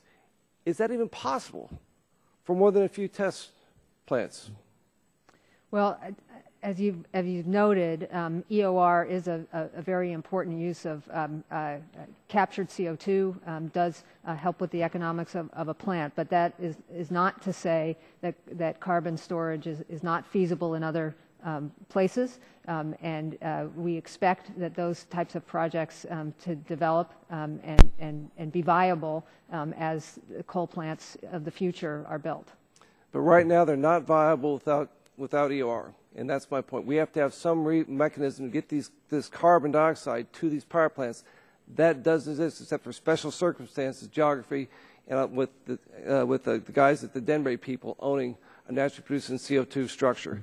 My final question is about reliability. And EPA says that the new plant rule won't impact electric reliability. However, the EPA says one benefit is that, and this is a quote, the proposed rule will also serve as a necessary predicate for the regulation of existing sources. We don't know exactly what the new existing plant rule will look like, but if past actions of the Obama administration reflect the future, there will be a new burdens put upon coal. My home state is in desperate need of more power, and reliability is one of my top concerns. Can you guarantee that a carbon dioxide rule on existing coal plants will put grid reliability first? You're asking about the existing rule? The existing rule, the any rule. For existing power plants? Yes, ma'am. Yeah, I can assure you, Congressman, that in looking at what the guidelines would be for existing power plants, we would have grid reliability, cost, and those considerations very much in our minds as we go forward. And as I've noted, the implementation of those guidelines is something that the states will be involved with, and it will be very much on their minds as well.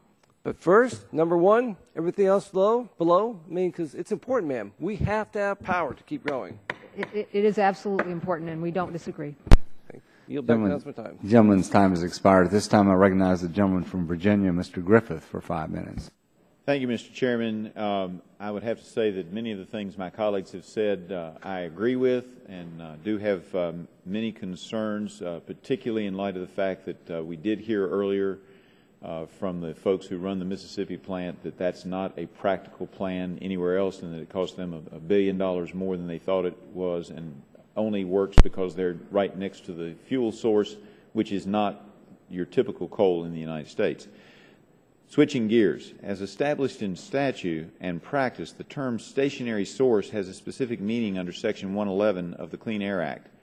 Is the EPA considering or planning to redefine what stationary source means for the purposes of its pending rulemaking activity on existing electric generating units? And here's my concern. There's some who would believe or have us think that it ought to be the whole state. So if I've got a plant, which we do, that was just opened last year in my end of Virginia, and it's doing fine, but the rest of the state isn't, that the new regs may be placed, instead of looking at each individual plant, that the EPA may be looking at changing its rule and going with every state, and then all of a sudden new regs get put on my clean plant in order to try to help the plants that aren't as clean in other parts of the state. Is the EPA looking at changing any of those rules in regard to the stationary source?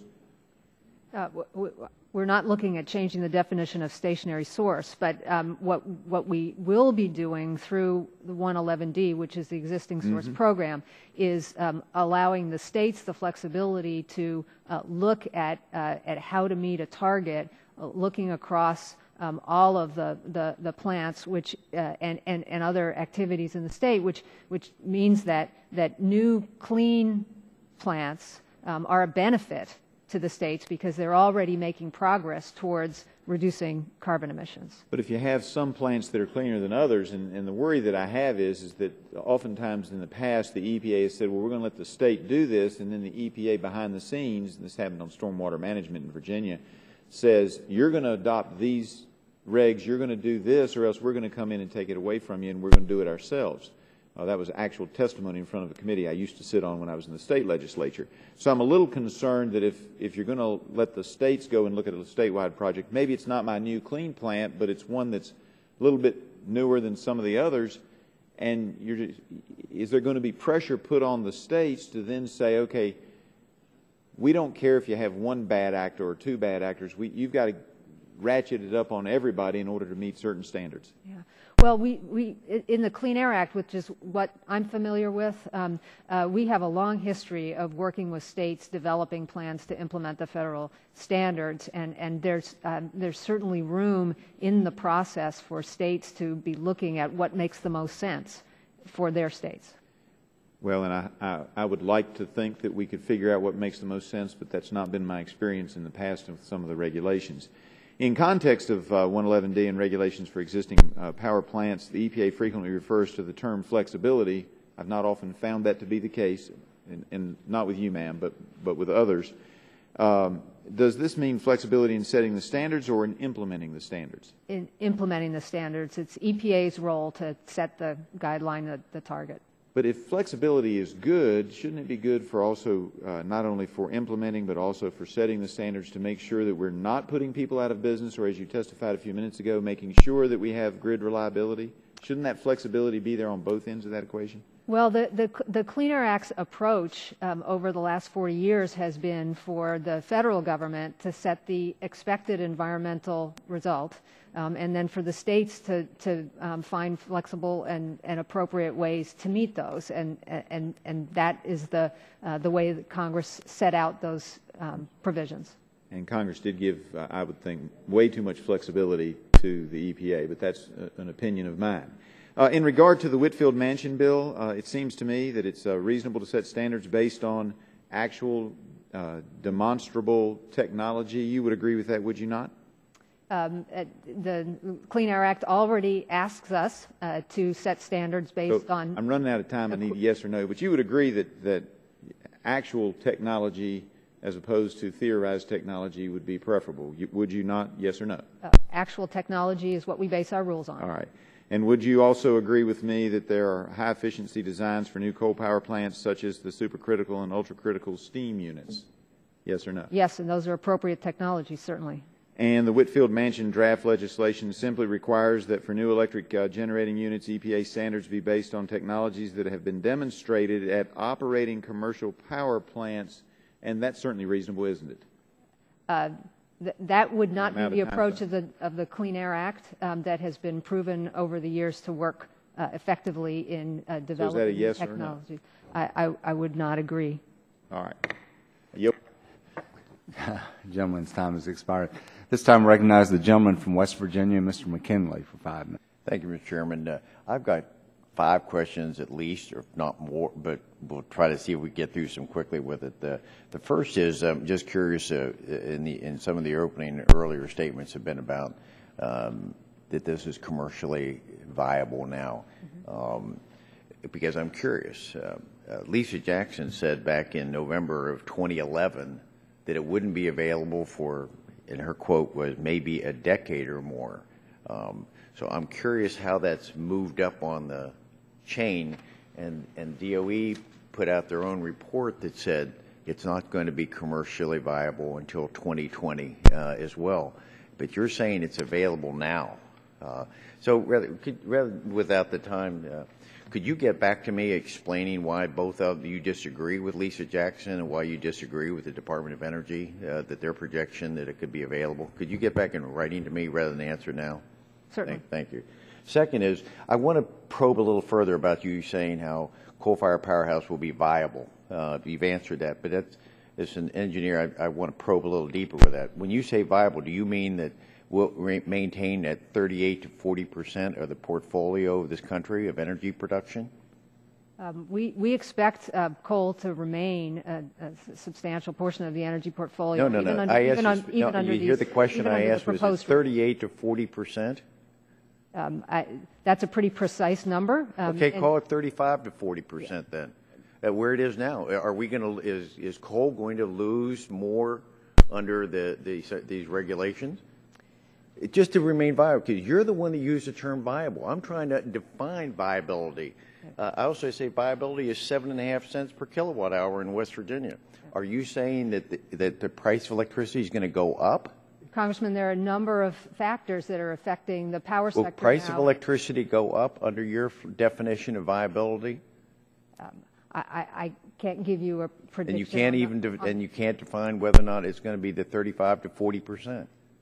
Well, there are a number of factors that go into how much of the power in this country is produced by... Your term of viable, we could have less and less use of coal. I'm just concerned about all the coal miners and the people that work in these mines, or the people that in the industry, how they're going to find jobs if it's less and less, and you're saying it's viable. I'm not so sure I'm into that. Let me go to a third element very quickly with it. The United Nations panel came out with a report. They've been doing it periodically. they talk about that 96% of all CO2 emissions are naturally occurring. And what this whole fight is all about is just 4%. Do you agree that it's just 4%? I don't agree. 4%, I'm saying, is anthropogenic. I don't agree that anthropogenic emissions are not a significant factor. That's not the question. Stay the question, please. Do you agree with the United Nations that said 4% of all CO2 emissions come from man? I'm not familiar with that statement, Congressman. Okay.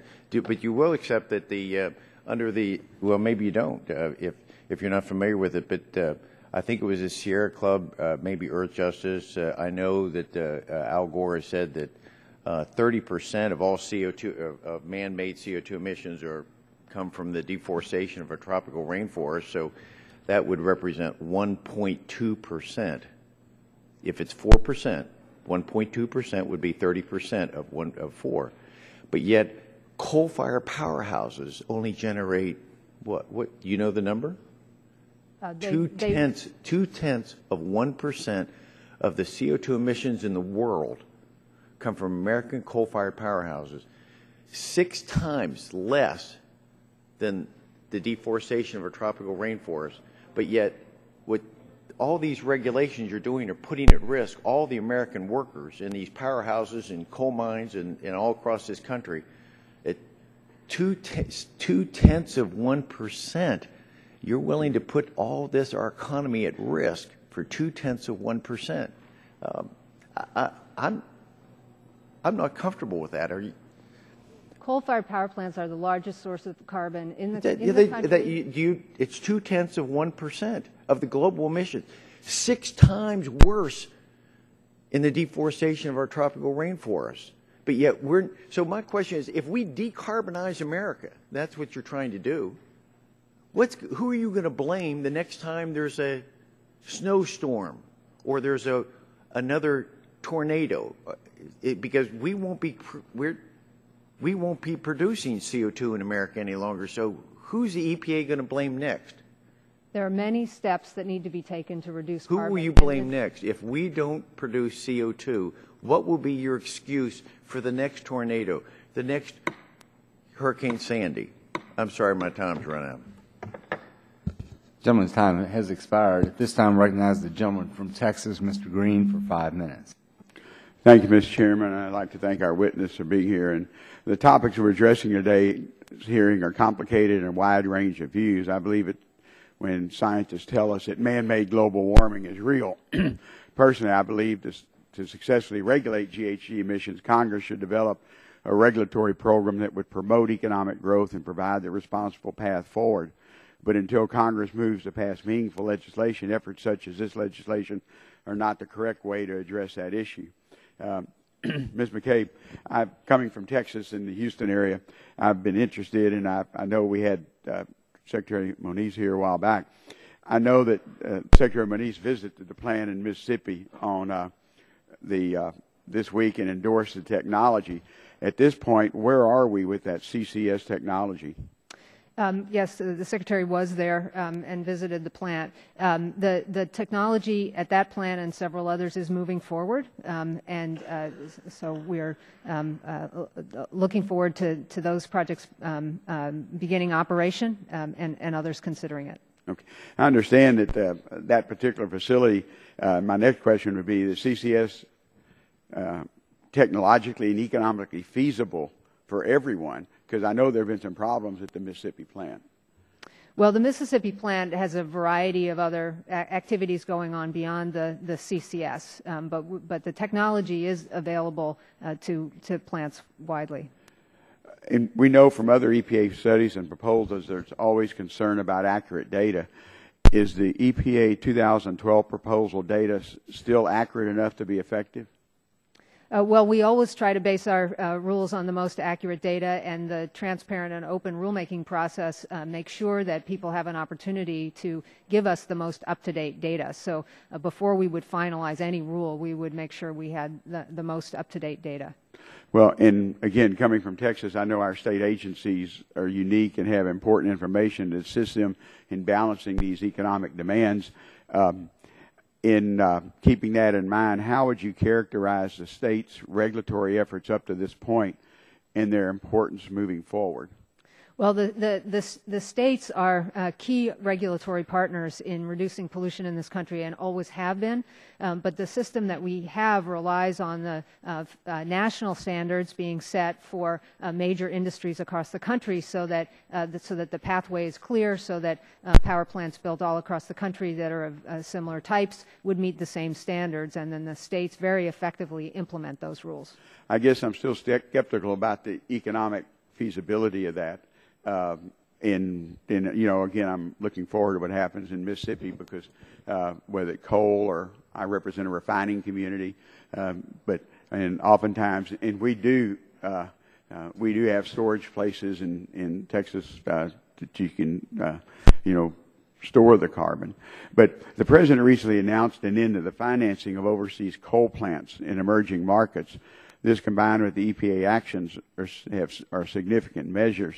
And again, we know what China's doing on coal, and I'm sure we're not providing any overseas financing for that, but in other areas. Is the administration action enough to really address climate change without strong mandatory reductions by other major emitters, including like China and India? Well, this is a global challenge, as you've indicated, and actions will need to be taken by many people. Part of the President's climate plan is strong United States leadership internationally. And one important aspect of being a credible and strong leader internationally is to be doing the things we need to do here at home. So the plan includes very much both of those elements. I know the United States has reduced our carbon emissions over the last few years for lots of reasons. Downturn in the economy, more fuel-efficient vehicles. But we've actually reduced our carbon emissions in our country. But in Western Europe and, of course, in the emerging nations, in the developing nations, there has been hardly any. In fact, it just continues to grow. And I share my colleagues from West Virginia concern. We can do everything we want to in this country on carbon. But unless our international partners and competitors are on the same wavelength, it doesn't do us any good, except maybe price our economy out of the world market. And that's, I think, a lot of our concerns. But I appreciate you being here. Thank you, Mr. Chairman. I yield back. Gentleman yields back. At this time, recognize the gentleman from Louisiana, Dr. Cassidy, for 5 minutes. Thank you, Mr. Chairman. Let me just Ms. McCabe, I'm over here. Let me build a little bit on the questions that Mr. Green just asked.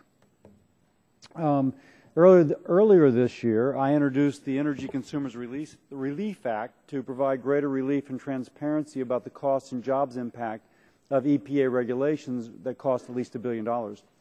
Now, first, let's just, if you will, kind of establish common ground. Do you agree that EPA rules can affect the economy by raising electricity rates for consumers and business and et cetera?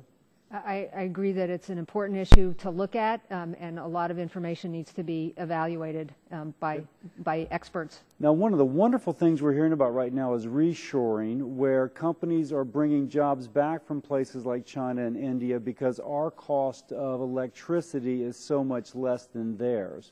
We can't beat them on the price of labor. We're whacking them on the price of electricity.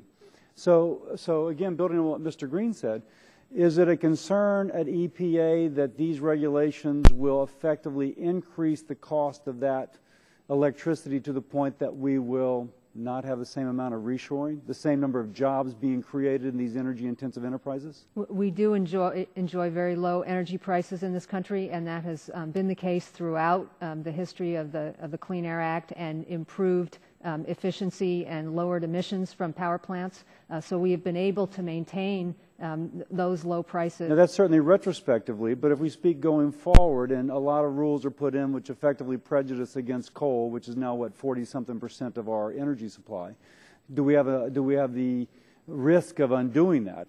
That as we raise this cost of electricity, what was true in the past will not be true in the future, because these regulations serving as a form of a tax, raising the cost of electricity, adversely affect the movement of jobs back from overseas?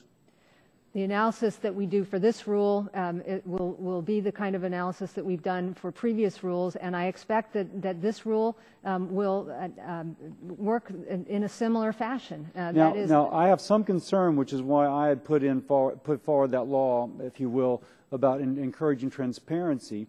Again, do you accept that there should be transparency about the potential cost of EPA regulations to ratepayers? EPA follows robust transparency and public input processes for all of our rulemakings. Now, you say that, but during an EPA budget hearing this past spring, the EPA's acting administrator admitted that EPA had not done sufficient economy-wide modeling to account for the full economic impacts of its major rules, including higher rates paid by electricity consumers as a result of regulations. So let me ask, will you commit that for any regulations relating to existing power plants, including the pending greenhouse rules, that EPA will conduct economy-wide modeling to measure the cost of the higher electricity rates on households, businesses, and its effect upon the reshoring that we need to happen in order to recreate good jobs with good benefits for the working class of America? In all of our economic analysis that we do for our rules, EPA follows OMB procedures and uses appropriate, peer-reviewed, and transparent analysis and approaches. But I'm trying to reconcile that with the acting administrator admitting they had not done sufficient economy-wide modeling to account for the economic impacts of major rules. So it seems to be a little bit of discordance. You're saying that you have, and yet he is saying that they had not. No, there's no disagreement there. Economy-wide modeling is an approach that has not been used in our rules because there are not appropriate analytical methods to do it. Now, on the other hand, I'm almost out of time, but if you don't do that, then that gets back to where I was going with this. If you don't do the economy-wide, we don't understand the ripple effect smushing, if you will, the hoped-for reshoring of jobs. The agency has engaged with our Science Advisory Board to undertake right now an inquiry into the types of appropriate models that would be used. So my fear is that if you don't come to a conclusion before these regulations are put out, the hoped-for reshoring of those jobs will not happen. Your regulations are creating uncertainty. Business hates uncertainty. They're not going to come back if, oh my gosh, all of a sudden our electricity rates are going up, will they? The regulations are creating certainty so that plants will know. But you've not done your economy, it may be certainty of higher cost. You've not done your economy-wide modeling, and so therefore you don't know whether or not the energy-intensive enterprise will suddenly find themselves priced out, both on labor and on the cost of energy, correct? There has been an economic analysis done on the proposed rule. It's open for comment. And but not economy-wide, you point out. Because the methodologies for that approach are so therefore we don't know. And so, therefore, we may be keeping jobs from reshoring because you don't know, because we don't have the model. That is my fear. I'm out of time. I yield back. This time, I recognize the gentleman from Colorado, Mr. Gardner, for 5 minutes. Thank you, Mr. Chairman, and thank you, Ms. McCabe, for your time here today and your testimony. You just mentioned that, and I wanted to follow up with Mr. Cassidy, that your regulations create certainty. You just said that. Does your regulation make electricity more or less affordable? Our regulation, as required by 111B of the Clean Air Act, is intended to require for future power plants state-of-the-art technologies. Well, just if you don't mind, I have a series of these questions. Does it make electricity more or less affordable? The rules that we will be requiring will allow coal plants to proceed in a way that is right. But I'm trying to get to the certainty that you said your regulation creates. If this regulation creates certainty, does your regulation make electricity more or less affordable? We do not expect that these rules will make electricity less affordable in this country, as plants are able to plan ahead and build plants that will meet the requirements. So will it make electricity more or less expensive then? Maybe that's a better way to put it. These are the kinds of things that we look at in our economic analysis, and right. So everybody to can keep that certainty and to keep the certainty that you said these rules provide, does it make electricity more or less expensive? The analysis may show that the addition of additional equipment will increase costs to... Okay, so there's the certainty right there. So it will increase electricity costs. Thank you. You said you did economic viability projections analysis. Were you at the coal hearing in Denver that the EPA held, the listening session in Denver? No, I wasn't. Okay. So do you do economic viable studies of communities where they produce coal? We do economic analysis of the proposed rules that we are looking at. But I mean, do you look at the communities where there's a coal mine and there's employees there? I mean, do you look at the economic viability of those communities and what happens in this rule that you're certain will make electricity make electricity more expensive? I should amend what I said a minute ago, or clarify what I said a minute ago. The analysis that we've put forward on this rule does show that this particular rule will not increase electricity prices. Okay. Do you believe that overall regulations at EPA increase the cost of electricity? Looking at this regulation in combination with other regulations that have come through on greenhouse gases or electricity production from coal? There are many factors that affect electricity prices over time, and environmental regulations have been shown to be a very, very small aspect of what increases prices over time. Do you think those price increases have a larger impact on people who may be on a fixed income? The price of electricity overall is something that affects people, but as I said, the contribution of environmental regulation to those cost changes is minimal. All right, just a couple of other questions.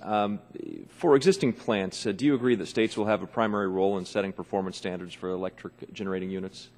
For existing plants, the role that states have is to design the plan at the state level that will meet the guidelines that the EPA will establish. So the states will have a primary role in setting, under the Regional Haze Program, this is what I'm getting at, which is also a program intended to be implemented primarily by the states. EPA has been routinely disapproving SIP plans and seeking to impose federal implementation plans that require plant owners to spend millions of dollars or shut down their units. Where states object or challenge the EPA then proceeds to enforce these federal implementation plans through litigation. We've got examples of these in Arizona, New Mexico, Montana, North Dakota, Oklahoma, Utah, and Wyoming. Will you provide me with an assurance that the EPA will give states more deference under its pending greenhouse gas regulations that the agency has done under the Regional Haze Program? EPA, in fact, has approved the majority of the Regional Haze plans. So will you again, the question is, will you give states more deference under its pending greenhouse gas regulations that the agency has under its Regional Haze Program? EPA will work with the states, as we always do, when they have the authority to design state plans, to make sure that those state plans meet the federal target. And I have some additional questions. In the State Department, when we had Gina McCarthy, Administrator McCarthy, before the committee last year, we talked about new source performance standards for power plants, and in our exchange, she testified that she could not rule out regulation of any of the 70 source categories under EPA's new source performance standards program, which covered all types of industrial activities. Is that still your position, that you cannot rule any source out? We are focused on the actions laid out in the President's Climate Action Plan, which has power plants as the rulemaking that we are there any source categories the EPA can affirmatively rule out of greenhouse gas regulations?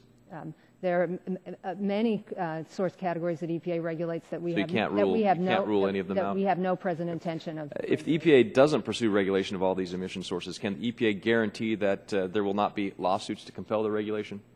I can't guarantee that there won't be lawsuits. The EPA gets sued all the time, but we make our decisions about what to do based on the science and priority setting, and power plants are clearly the largest source of carbon in the country. The Chairman's been incredibly indulgent with my time, and just finally, one last question. Can the EPA provide an assurance that there won't be an ever-expanding suite of EPA greenhouse gas regulations? As I said, we are focused on the source category that contributes the most carbon pollution in this country. So there could continue to be an ever-expanding suite? there are a number of source categories that I would not expect us to be looking at in terms of greenhouse gas emissions, and we are be interested in finding out what those are. Thank you. Gentleman's time has expired. At this time, I'll recognize the gentleman from Texas, Mr. Hall, for 5 minutes. Thank you, Mr. Chairman. I know. Ms. McCabe, the Bureau of Labor Statistics reported back earlier in November 2013 that there were 11.3 million Americans unemployed, and including 4.1 million long-term unemployed. And they also reported 8.1 million underemployed individuals, those working part-time or had been cut back on the work or couldn't find a full-time job. Would you agree that raising energy prices when we're facing such chronic levels of unemployment is not in the best interest of the economy? Congressman, we're very concerned, as you are, about jobs in this country and about the economy in this country. I know you are that, but just answer my question.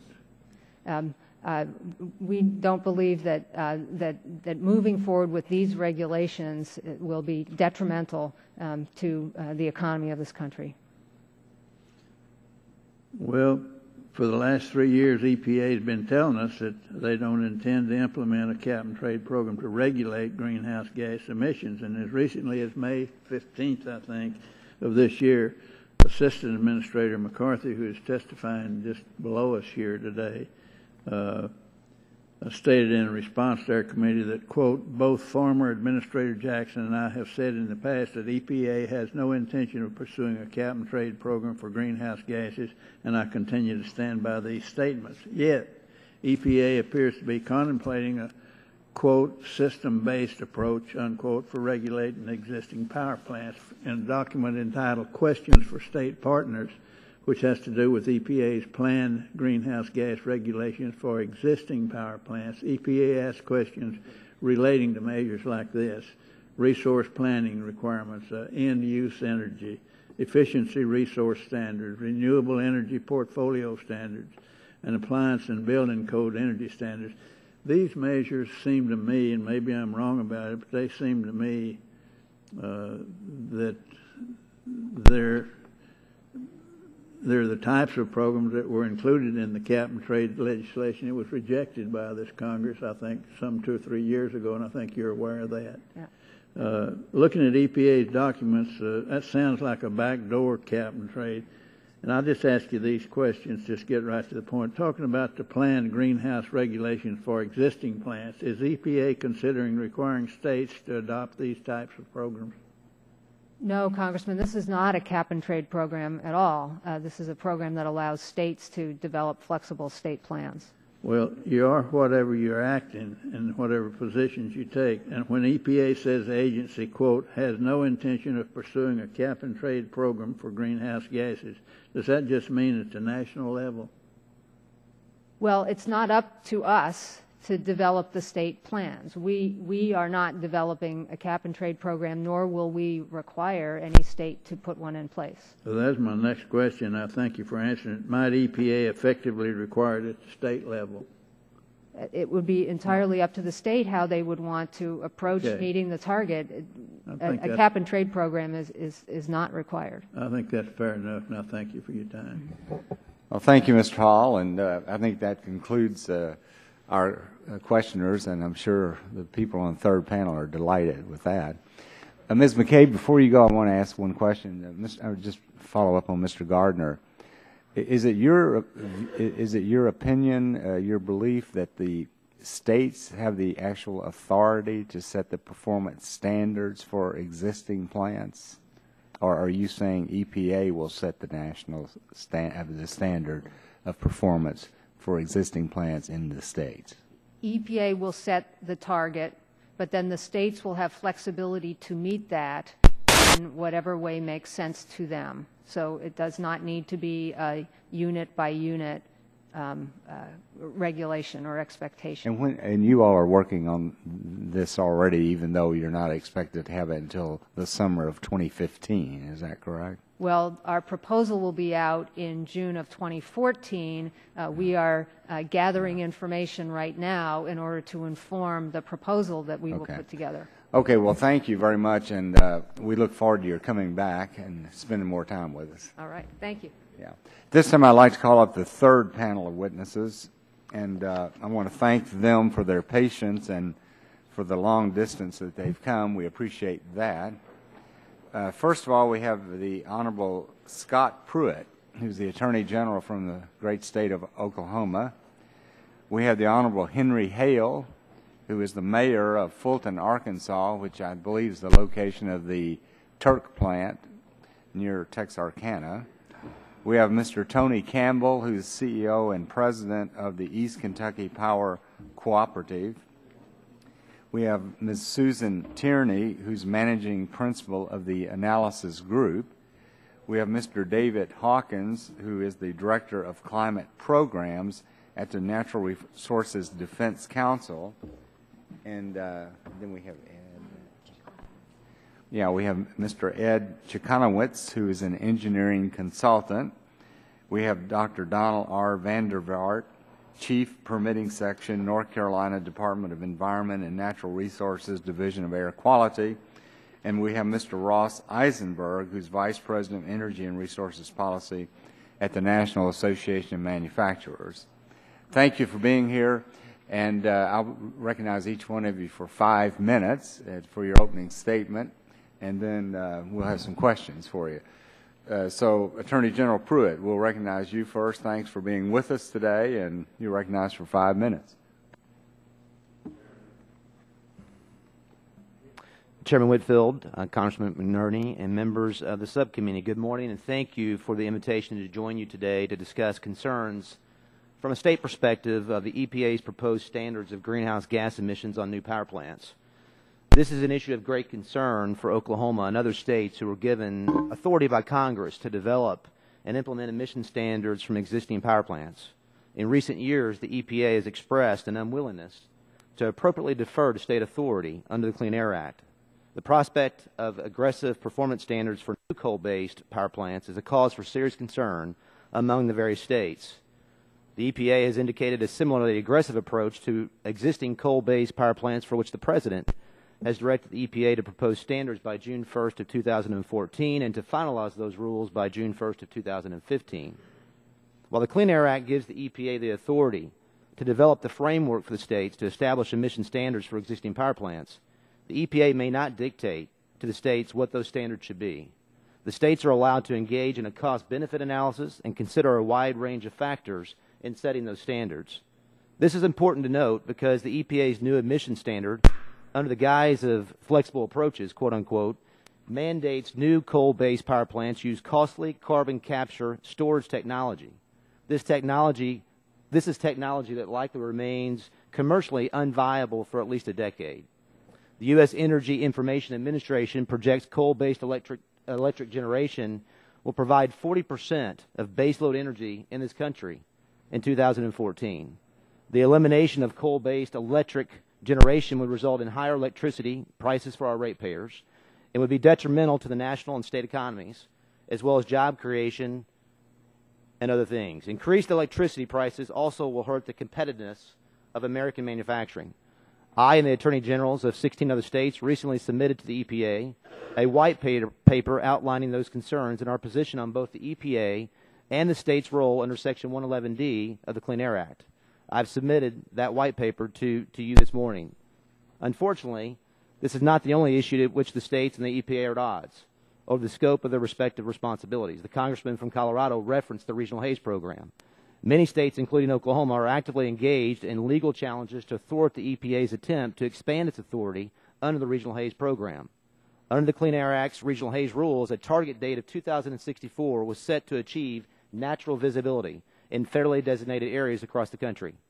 Regional Haze deals with issues of aesthetics, not health, and visibility and safety of the public health. As such, the Clean Air Act gives states the primary role in establishing regulations. In Oklahoma, stakeholders joined together, worked with utilities to construct a plan for regional haze, and submitted that in 2010 that allowed for fuel diversity and balanced environmental protection and the need for affordable energy. Our state plan accomplished those objectives for the regional haze rule and exceeded the target date of 2064 by nearly 4 decades. The EPA rejected Oklahoma's state implementation plan in favor of a federal implementation plan, which would cost the state utilities almost $2 billion within 3 years. What's more, the federal plan would provide less environmental benefits than the state plan and is estimated to increase costs for Oklahoma ratepayers by as much as 20%. Our state made the decision to sue the EPA over its decision. This is a case of first impression under the regional haze rule adopted in 2005 and will likely, potentially, end up before the U.S. Supreme Court. Many states are monitoring that case as the decision will impact their ability to set policy within their jurisdiction. There's a great deal of frustration among the states with the EPA's attitude that ignores the proper role of the states as the agency attempts to expand its authority. The EPA seems to have a view that the states are merely a vessel to implement whatever policies and regulations the administration sees fit, regardless of the wisdom, cost, or efficiency of such measures. Fortunately for the states, that is not what the law allows. Congress clearly intended for the states to have primacy in the areas of environmental regulation and for the EPA to work with the states closely to regulate those issues. However, the EPA is attempting to usurp the role of the states, and all in the name of opposing the administration's anti-fossil fuel mentality. The extent and form of greenhouse gas regulation is important to the states. The states have the experience, expertise, and ability to regulate those issues and must be allowed to play their proper roles established by Congress. We hope that by making our concerns known here today and beyond, that the EPA will respect the principles of cooperative federalism, something that's been talked about here today, that are all set forth in the Clean Air Act, and take a more common sense approach to any new regulations and include the states in that process. If not, we will attempt to obtain relief from the courts, and we will certainly welcome congressional oversight being brought to bear on these federal agencies.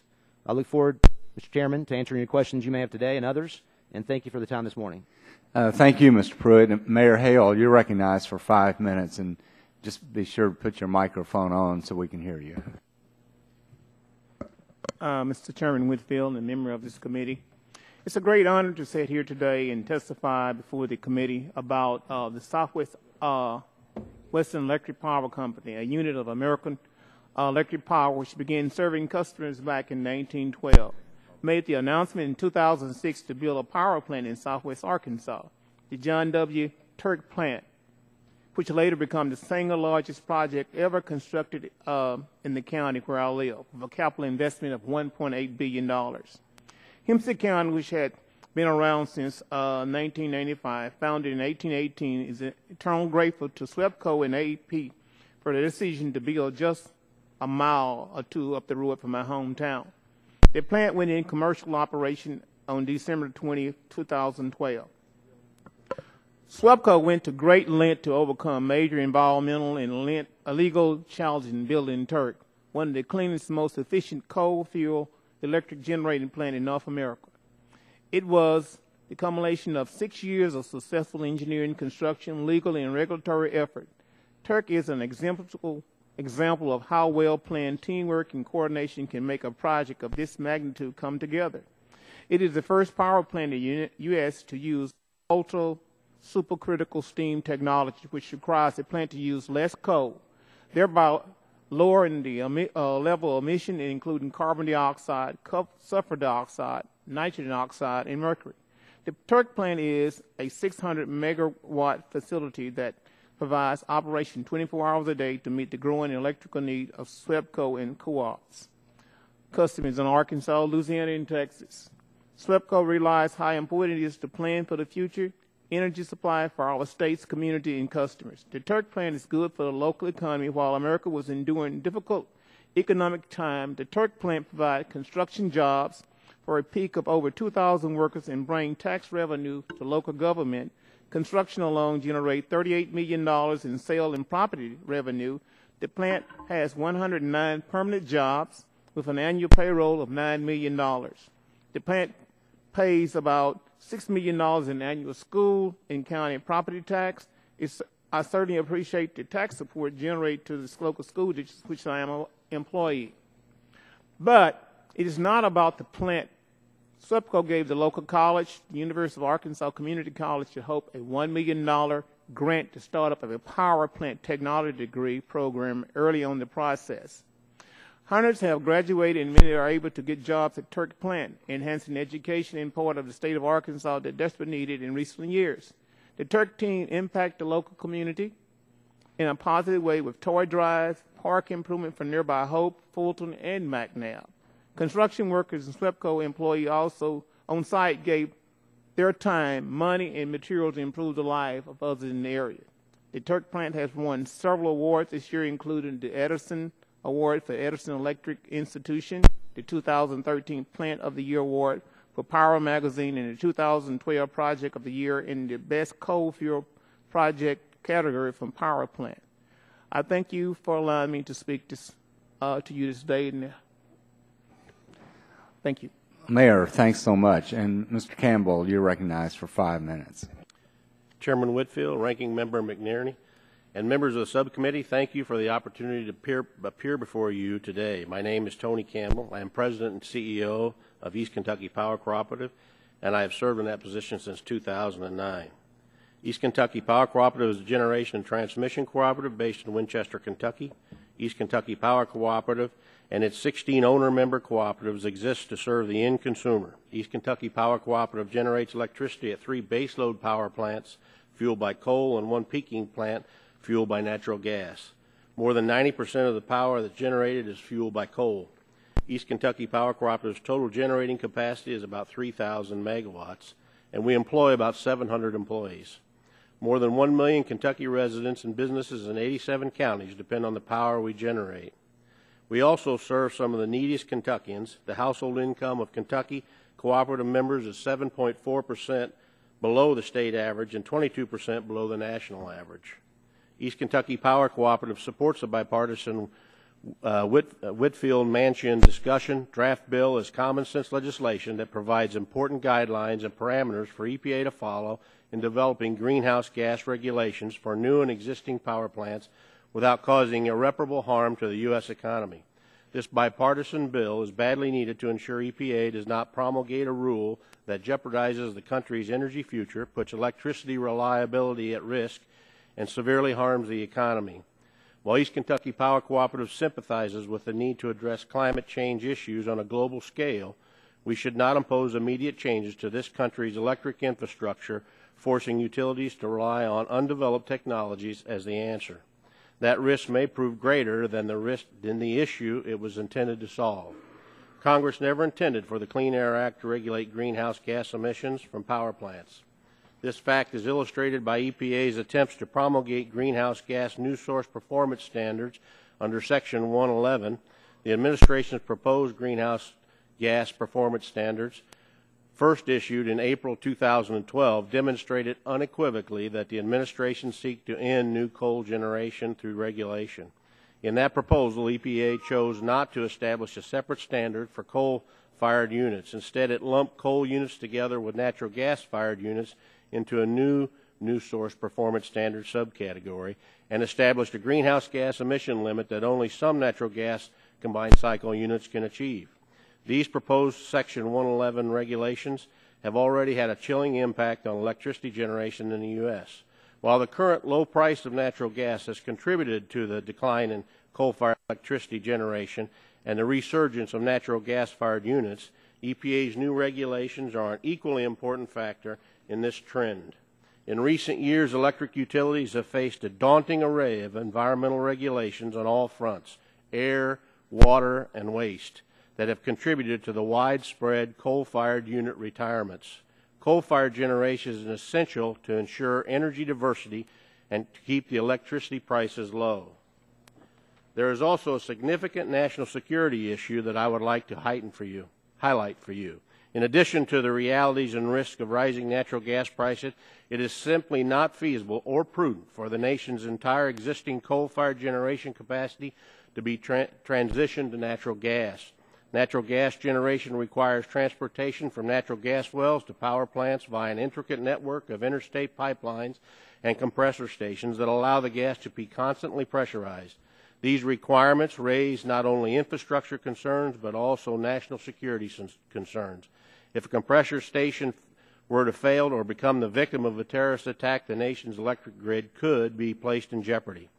When these natural gas supply requirements are contrasted with coal, which is plentiful in supply, can be stockpiled at a 30 to 45-day supply and can be transported by several different methods without the use of interstate pipelines, it makes no sense to require wholesale conversions from coal-fired generation to natural gas, particularly in areas of the country that are rich in coal resources and are not located in close proximity to natural gas wells.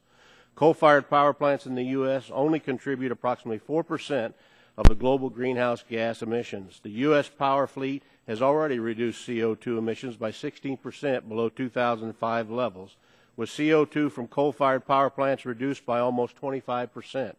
EPA should allow coal-fired power plants to continue to make these reductions in a reasonable manner and in response to market pressures, instead of by regulatory fiat.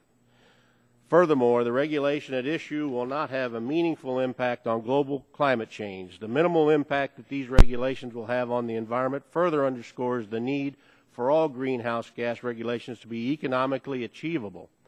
While East Kentucky Power Cooperative has significant concerns with proposed regulations of the new sources, particularly the assumptions on carbon capture and sequestration technology, our greatest concern relates to regulations for existing sources. Pursuant to the consent decree with EPA, East Kentucky Power Cooperative has invested almost $1 billion in retrofitting our existing coal-fired power plants over the last decade with modern air pollution control equipment. In addition, we have invested more than $1 billion to install 2 new cleanest coal-fired units in the country. An existing source rule that requires carbon capture and sequestration would leave East Kentucky Power Cooperative with no choice but to convert these units to natural gas, essentially wasting the extensive capital investment that we have been forced to make to lower pollutants from the coal-fired units. This would result because there is currently no demonstrated technology that would be able to control greenhouse gas emissions. Mr. Campbell, your time is really has expired. If you just summarize real quick. I'll summarize. Thank you, Mr. Chairman. To summarize, East Kentucky Power Cooperative appreciates the work of this committee and the opportunity to present our views of the EPA's regulations on greenhouse gas from power plants. I would like to reaffirm East Kentucky Power Cooperative's support for Whitfield-Manchin discussion draft bill. Thank you very much. Ms. Tierney, you're recognized for 5 minutes. Thank you, Mr. Chairman, Representative McNerney, and members of the subcommittee. I appreciate the chance to be here. I understand the premise for the bill you're considering today is a concern that the EPA's actions will have the effect of barring the ability of coal in new power plants and existing power plants and will have a negative impact on electricity consumers in the economy.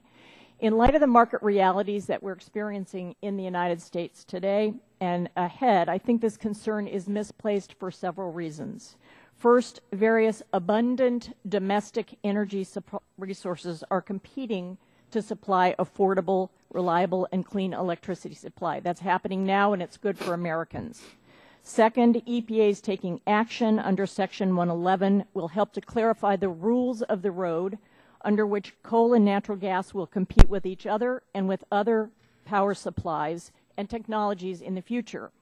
Having clear rules and regulatory stability will help a positive investment environment at a time when the nation stands to spend up to $1 trillion on new generating capacity in parts of the country. Third, putting the rules in place will help EPA address pollutants that have been found to threaten public health and the welfare of current and future generations, and they will allow a pathway for coal and natural gas to be part of our vibrant energy supply. EPA's action under Section 111 is important for public health and is consistent with domestic energy resource development and use as part of a reliable, affordable, competitive, clean energy supply. And there are several reasons why I reached that opinion. First, coal has been the dominant fuel and remains the dominant fuel used to generate electricity in the United States, in no small part because of its affordability in its price. Second, the level of coal use has varied dramatically over the years as new developments in technologies and fuel developments and prices have brought about changes in the supply mix, including nuclear power, renewable energy, and much more natural gas. Until recently, these economic conditions greatly favored the use of coal, but the shale gas revolution has fundamentally changed that situation. This other abundant domestic supply is now economically accessible. It can supply 100 years at today's levels of consumption, and it can play an important role in helping the U.S. reduce greenhouse gas emissions from power supply. Abundant domestic supply of renewable energy also can supply these outcomes. Currently, low gas prices are putting economic pressure on coal facilities. We see the forward natural gas prices continuing to make it attractive to invest in natural gas as compared to coal-fired generating facilities. This economic pressure is lowering, not raising, electricity prices, and has been the case around the country, and there is more market pressure on coal as a result of that. This has contributed to the announcements of retirements of some of the oldest and least efficient coal-fired generating units, and the economics of over 100 power plants that had been proposed to be built on coal have been gradually canceled because of those poor economic alternatives. Today, the fuel of choice is natural gas for power generation, as well as renewable power projects. And as we've heard today, it's away from coal. The bottom line for electricity market fundamentals is that coal and natural gas are in strong competition, will remain so. They were at head-to-head competition in terms of market shares a year ago in 2012, and coal has regained a small portion of the competitive share that gas had taken away. These market dynamics have been important for helping the United States and the electric industry provide power reliably and affordably to consumers at low prices, and that will continue. They are affording the U.S. the opportunity to diversify, not otherwise, its overall mix of supplies. The industry's responses to the EPA regulations will stimulate much-needed economic activity and modernization of the electric system. Again, the investors in this industry need certainty, and the EPA greenhouse gas rules are providing that in light of the fact that they have been expected for many years and are on their way. The recent changes in coal use have taken place at a time when production has remained relatively strong, in large part because of the export growth that we've seen.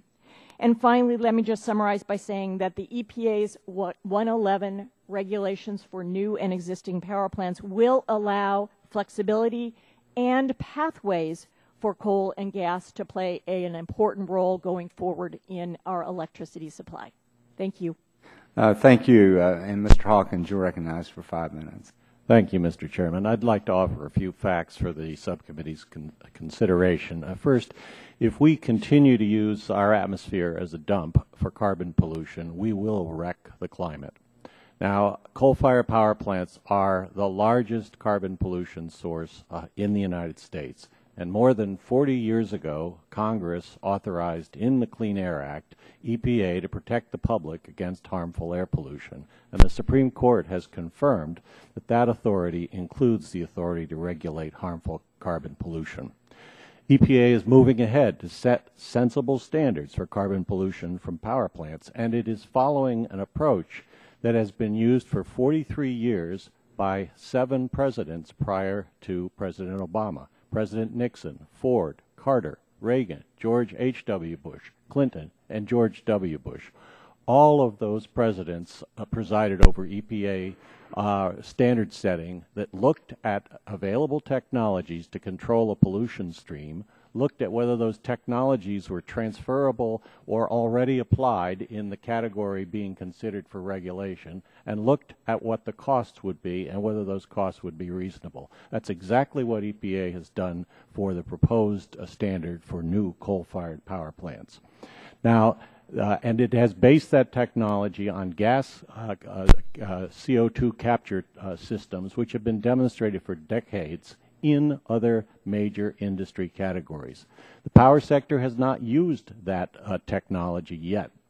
But that is not an argument against EPA's proposed standards, for the power sector did not use SO2 scrubbers, NOx controls, or mercury controls until government required them to use those controls.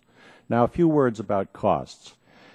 Partial carbon capture, which is the basis for EPA's standard for new coal plants, can easily achieve that standard with reasonable added costs. What was EPA's basis for that? Well, it looked at a number of Department of Energy studies and projected that a new coal plant with partial carbon capture would have electricity production costs about 20% higher than a coal plant with no carbon capture controls. Now, the cost difference would be much less if revenues from enhanced oil recovery sales were included. EPA has also announced a schedule for guidelines to control carbon pollution from existing power plants, working in cooperation with state clean air officials. NRDC's own analyses using an accepted government and industry model demonstrates that we can achieve significant reductions in carbon pollution from existing power plants with benefits of about $25 to $60 billion annually compared to compliance costs of about $4 billion. Our approach would not require the use of carbon capture on existing plants, though that or any other measure that would reduce carbon pollution could qualify as a compliance measure. Now, the draft legislation by Representative Whitfield and Senator Manchin would repeal EPA's carbon pollution authority for existing power plants and essentially would allow the power sector to dictate what standards could be adopted for new coal plants. That's not the way the Clean Air Act was written. It's not the way any of the 7 presidents before have implemented it. This legislation would harm Americans by allowing excess carbon pollution from power plants that would stay in the air for centuries, disrupting the climate that sustains our civilization. Ironically, the legislation would not improve the lot of coal producers or communities in coal country. Rather, it would destroy power sector interest in deploying carbon capture and storage systems, the one technology that could provide a pathway for more sustainable use of coal. Bills to cut Clean Air Act protections against carbon pollution will not solve the coal sector's problems. Power companies have choices other than coal, and as long as carbon policy remains temporarily locked in a closet, the industry will look elsewhere for their power investments. It makes no sense to invest billions of dollars in a new coal plant when there's no resolution of the rules that will apply to its carbon pollution. Congress cannot make this problem disappear by forcing EPA to close its eyes. Thank you very much. Thank you, Mr. Hawkins. And Mr. Chikanowicz, you're recognized for 5 minutes. Chairman Whitfield and members of the subcommittee, thank you for the opportunity to speak this morning. For more than 4 decades, I have designed and tested environmental controls for fossil power stations. This morning I'll summarize my opinion on the status of carbon capture and sequestration and present a few graphics to show what the design challenges are. CCS differs from all controls previously adopted to power stations to date. The amount of CO2 removed from the gas stream is at least 15 times the amount of sulfur dioxide that is removed by flue gas desulfurization when using a high sulfur coal. The CO2, once captured, in most cases must be transported at least dozens of miles, and the ultimate sink is well below the Earth's surface. All 3 of these steps have yet to be conducted at full scale on a coal-fired power station. Let's look at a commercial design for one of the 3 options to control CO2. Exhibit 1 shows the preliminary design of a 750 megawatt power station equipped with post-combustion control. This station was proposed but not actually built. The equipment in red shows the boiler and steam turbine that produce the power. Encircled in green are the conventional controls for the emissions of sulfur dioxide, nitrogen oxides, particulate matter, and trace species such as mercury. Encircled in blue is the CO2 capture equipment. The array of towers on the right absorb CO2, and those on the left regenerate CO2. What's noticeable is the size of the equipment. It's much larger than the conventional environmental controls. You can appreciate why it's important to get this design right and get it right the first time. The problem is that we have limited data from which to base a design, so we must do 3 things with our data.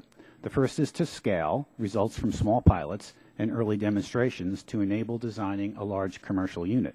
The second is to generalize results or extend what we learned with one coal at one site to the variety of coals and sites that we will encounter around the U.S. And the third, most important, is to make sure that all the individual components work together. Exhibit 2 helps explain a critical step in scaling.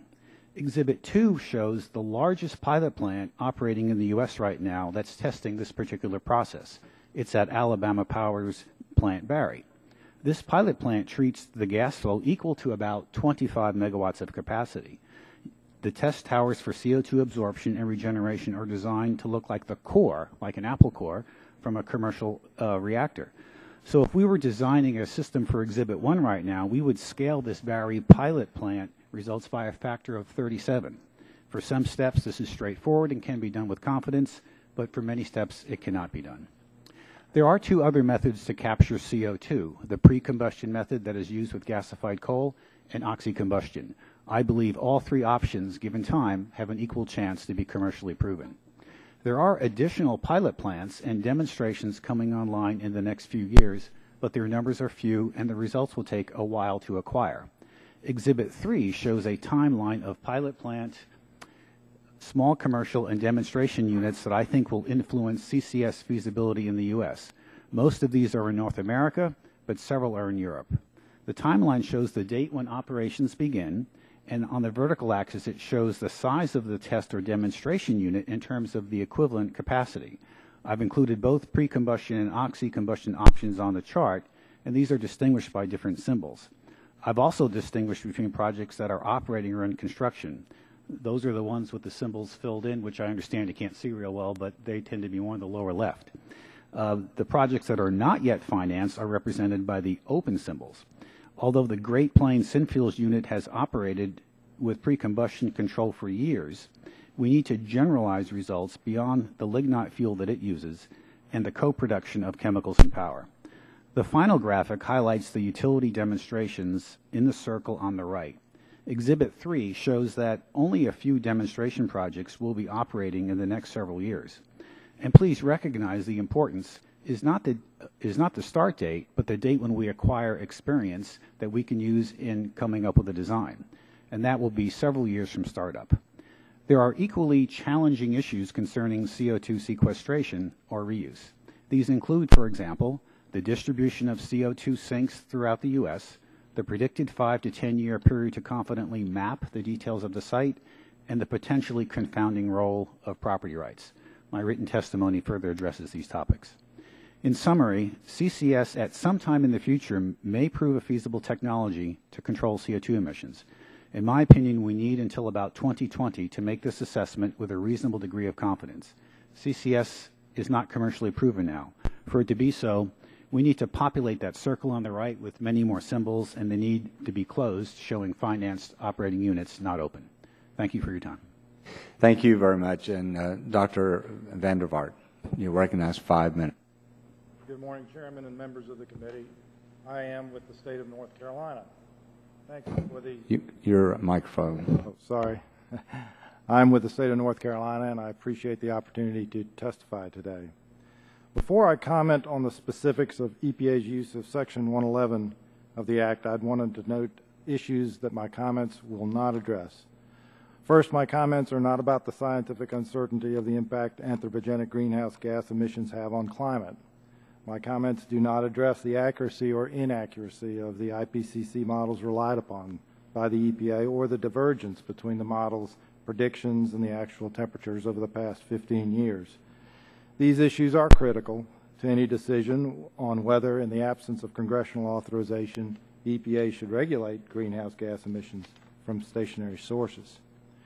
Against this background, I offer 3 specific concerns about EPA's current actions to regulate greenhouse gas emissions from fossil fuel-fired electric generating units. First, EPA is required by Congress to base any new source performance standard on a best system of emission reductions that the administrator determines has been adequately demonstrated. EPA's recently proposed NSPS for utility units assumed carbon capture and storage, or CCS, has been adequately demonstrated. One need only look at the yet-to-operate Kemper County Energy Facility in Mississippi with its substantial governmental funding as prima facie evidence that EPA's conclusions are unsupported. Even if a state is blessed with the requisite geologic formations, facilities would be required to build miles of pipelines simply to reach the formation. EPA's proposed approach will pit the reliability of this nation's electricity supply against the considerable uncertainty of environmental permitting of these pipelines superimposed on an unproven technology of CCS. Sound science, rather than speculation, should drive environmental regulation. Second, the traditional function of Section 111 was to protect or grandfather existing facilities to prevent their migration to less polluted areas of the country. The 1990 amendments to 111D were true to this tradition by prohibiting the overlap of 111D for existing sources with two other programs in the Act. Section 111D prohibits EPA from regulating pollutants from source categories regulated under Section 112. In 2011, EPA issued regulations under Section 112 applicable to fossil fuel-fired electric generating units, thereby foreclosing regulation under Section 111D. In the past, EPA suggested that there is a conflict in the statutory language of Section 111D with regard to whether the 112 prohibition was pollutant-specific or source category-specific. This is a false choice, as there is no internal conflict in Section 111D. Prior to 1990, Section 112 was pollutant-specific. In 1990, the structure of Section 112 was changed from one that regulated pollutants to one that regulated source categories. To prevent overlap with the newly structured 112 program, 111D was augmented to exclude not only Section 112 pollutants, but also Section 112 regulated source categories. The two exclusions are entirely self-consistent and should not be used to invoke Chevron deference. Section 111D also prohibits regulating pollutants listed under Section 108. A pollutant must be listed under Section 108 when three criteria are satisfied. Those criteria were satisfied when EPA published its endangerment finding under Section 202. While North Carolina takes no position on whether EPA should establish a NAAQS for greenhouse gases, all of the conditions necessary to list greenhouse gases under Section 108 have already been met. The listing in itself prohibits EPA from regulating greenhouse gas emissions under Section 111D. Indeed, EPA may already be under a pre-existing non-discretionary duty to issue criteria and simultaneously propose a national ambient air quality standard for greenhouse gases. Finally, in the case where EPA does have authority to establish emission guidelines under Section 111D, that authority is limited. EPA is not authorized to impose emission standards on existing sources. Rather, EPA can only establish a unit-specific guideline that describes what control technologies have been demonstrated. Once EPA provides that guideline, Section 111D allows states to develop unit-specific emission standards after considering many factors, including the cost, physical constraints on installing controls, and the remaining useful lifetime of the emission units. The plain language of the Act, as well as the legal precedent, precludes EPA and states from designing a standard that relies on reductions made outside of the emission unit. Any flexibility in compliance with a standard based on a specific unit-specific emission standard resides with the states, who have the primary responsibility for implementation of this program. Thank you. Thank you very much. And Mr. Eisenberg, you're recognized for 5 minutes. Thank you. Good afternoon, Mr. Chairman. Members of the subcommittee, thank you for having me today on behalf of the NAM. We're at a crossroads on energy and climate. Our nation is truly awash of every single type of energy, be it oil, gas, coal, nuclear, renewables, energy efficiency. This robust all-of-the-above portfolio and policy and our commitment to it is helping fuel a manufacturing resurgence in this country. It's a good thing. However, the very same government that is presiding over this and is benefiting from this is perilously close to enacting policies that would stop us from using most of this energy. And many of these decisions would be irreversible and could limit manufacturers' long-term competitiveness. Now, manufacturers are committed to protecting the environment through greater environmental sustainability, increased energy efficiency and conservation, and by reducing greenhouse gas emissions. We believe that policies to reduce greenhouse gases, whether legislative or regulatory, must be done in a thoughtful, deliberative manner and transparent process that ensures a competitive level playing field for U.S. companies in the global marketplace. And it should focus on cost-effective reductions, be implemented in concert with all major emitting nations, and take into account all relevant greenhouse gas sources and sinks. Unfortunately, our government has settled on a climate policy that really meets none of these objectives, regulation under the Clean Air Act. But as inflexible and unforgiving as the Act tends to be with respect to greenhouse gases, many of the choices that EPA is making to implement the Act for greenhouse gases are equally problematic. We know from the President's Climate Action Plan that he believes the only way to reduce greenhouse gases in the U.S. is to stop using fossil fuels. We disagree. We believe that we can use fossil fuels while also innovating and manufacturing the technologies needed to limit the resulting emissions. However, EPA's greenhouse gas NSPS regulations set us on a clear path toward elimination and nothing else. And so what really should be a policy on climate winds up looking suspiciously like a means to an end. The standard for new power plants bans conventional coal-fired power based on EPA's assertion that partial CCS has been adequately demonstrated, taking into account costs and energy requirements. We know this isn't true. We've talked about it a lot today. While we believe CCS holds great promise as a technology and should happen, it is simply not ready to be deployed the way the EPA insists it will be in the near term.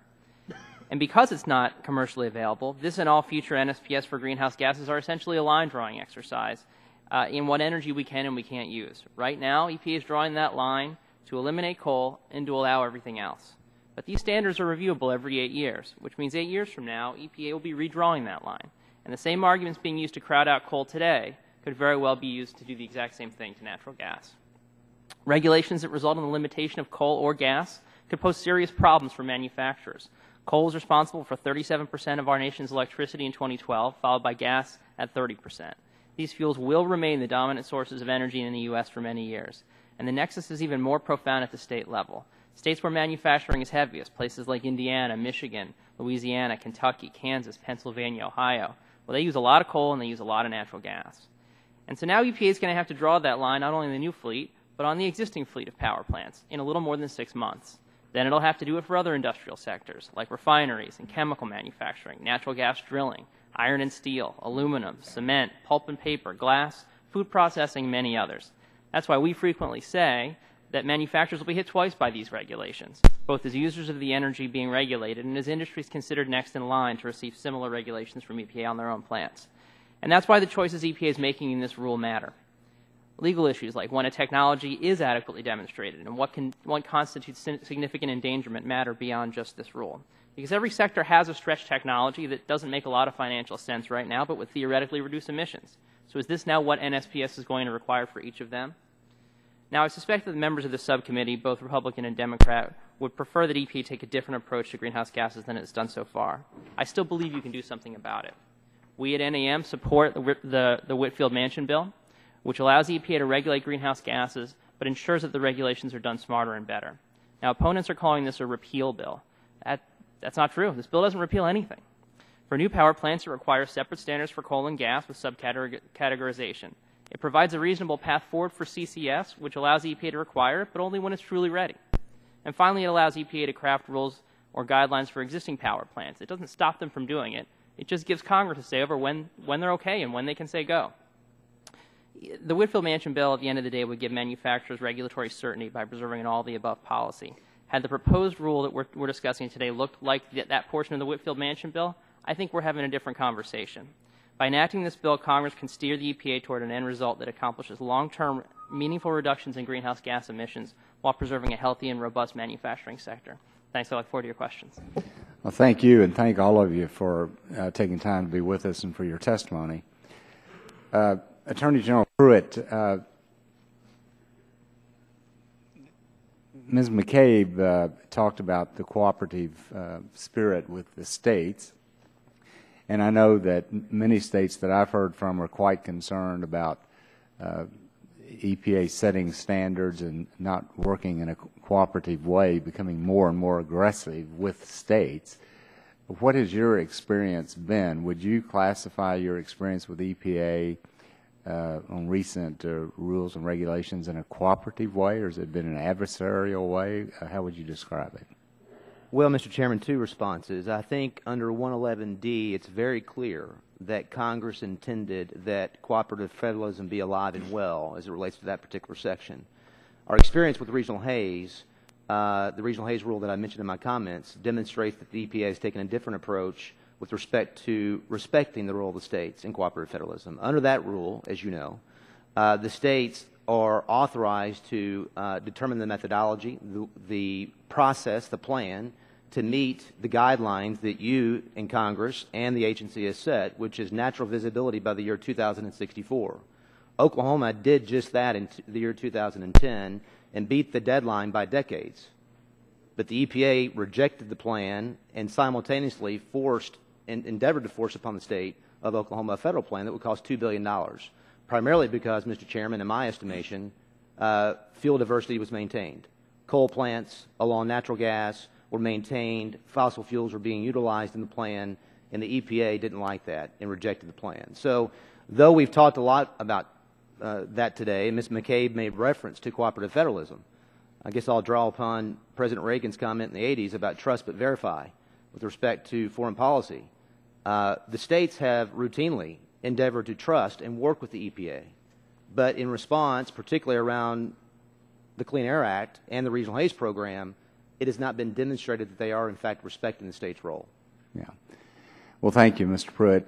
Mr. Hawkins, you and Mr. Eisenberg, I want to thank you for your comment. But you used the word repeal, that we were repealing their authority, EPA's authority under our legislation, and we actually don't repeal it. We set some parameters, and on the existing plants, the only power that Congress would have would to set the effective date. But, you know, in a larger context, all of us understand that coal is not being used as much today, certainly for new plants, because natural gas prices are so low. We definitely understand that.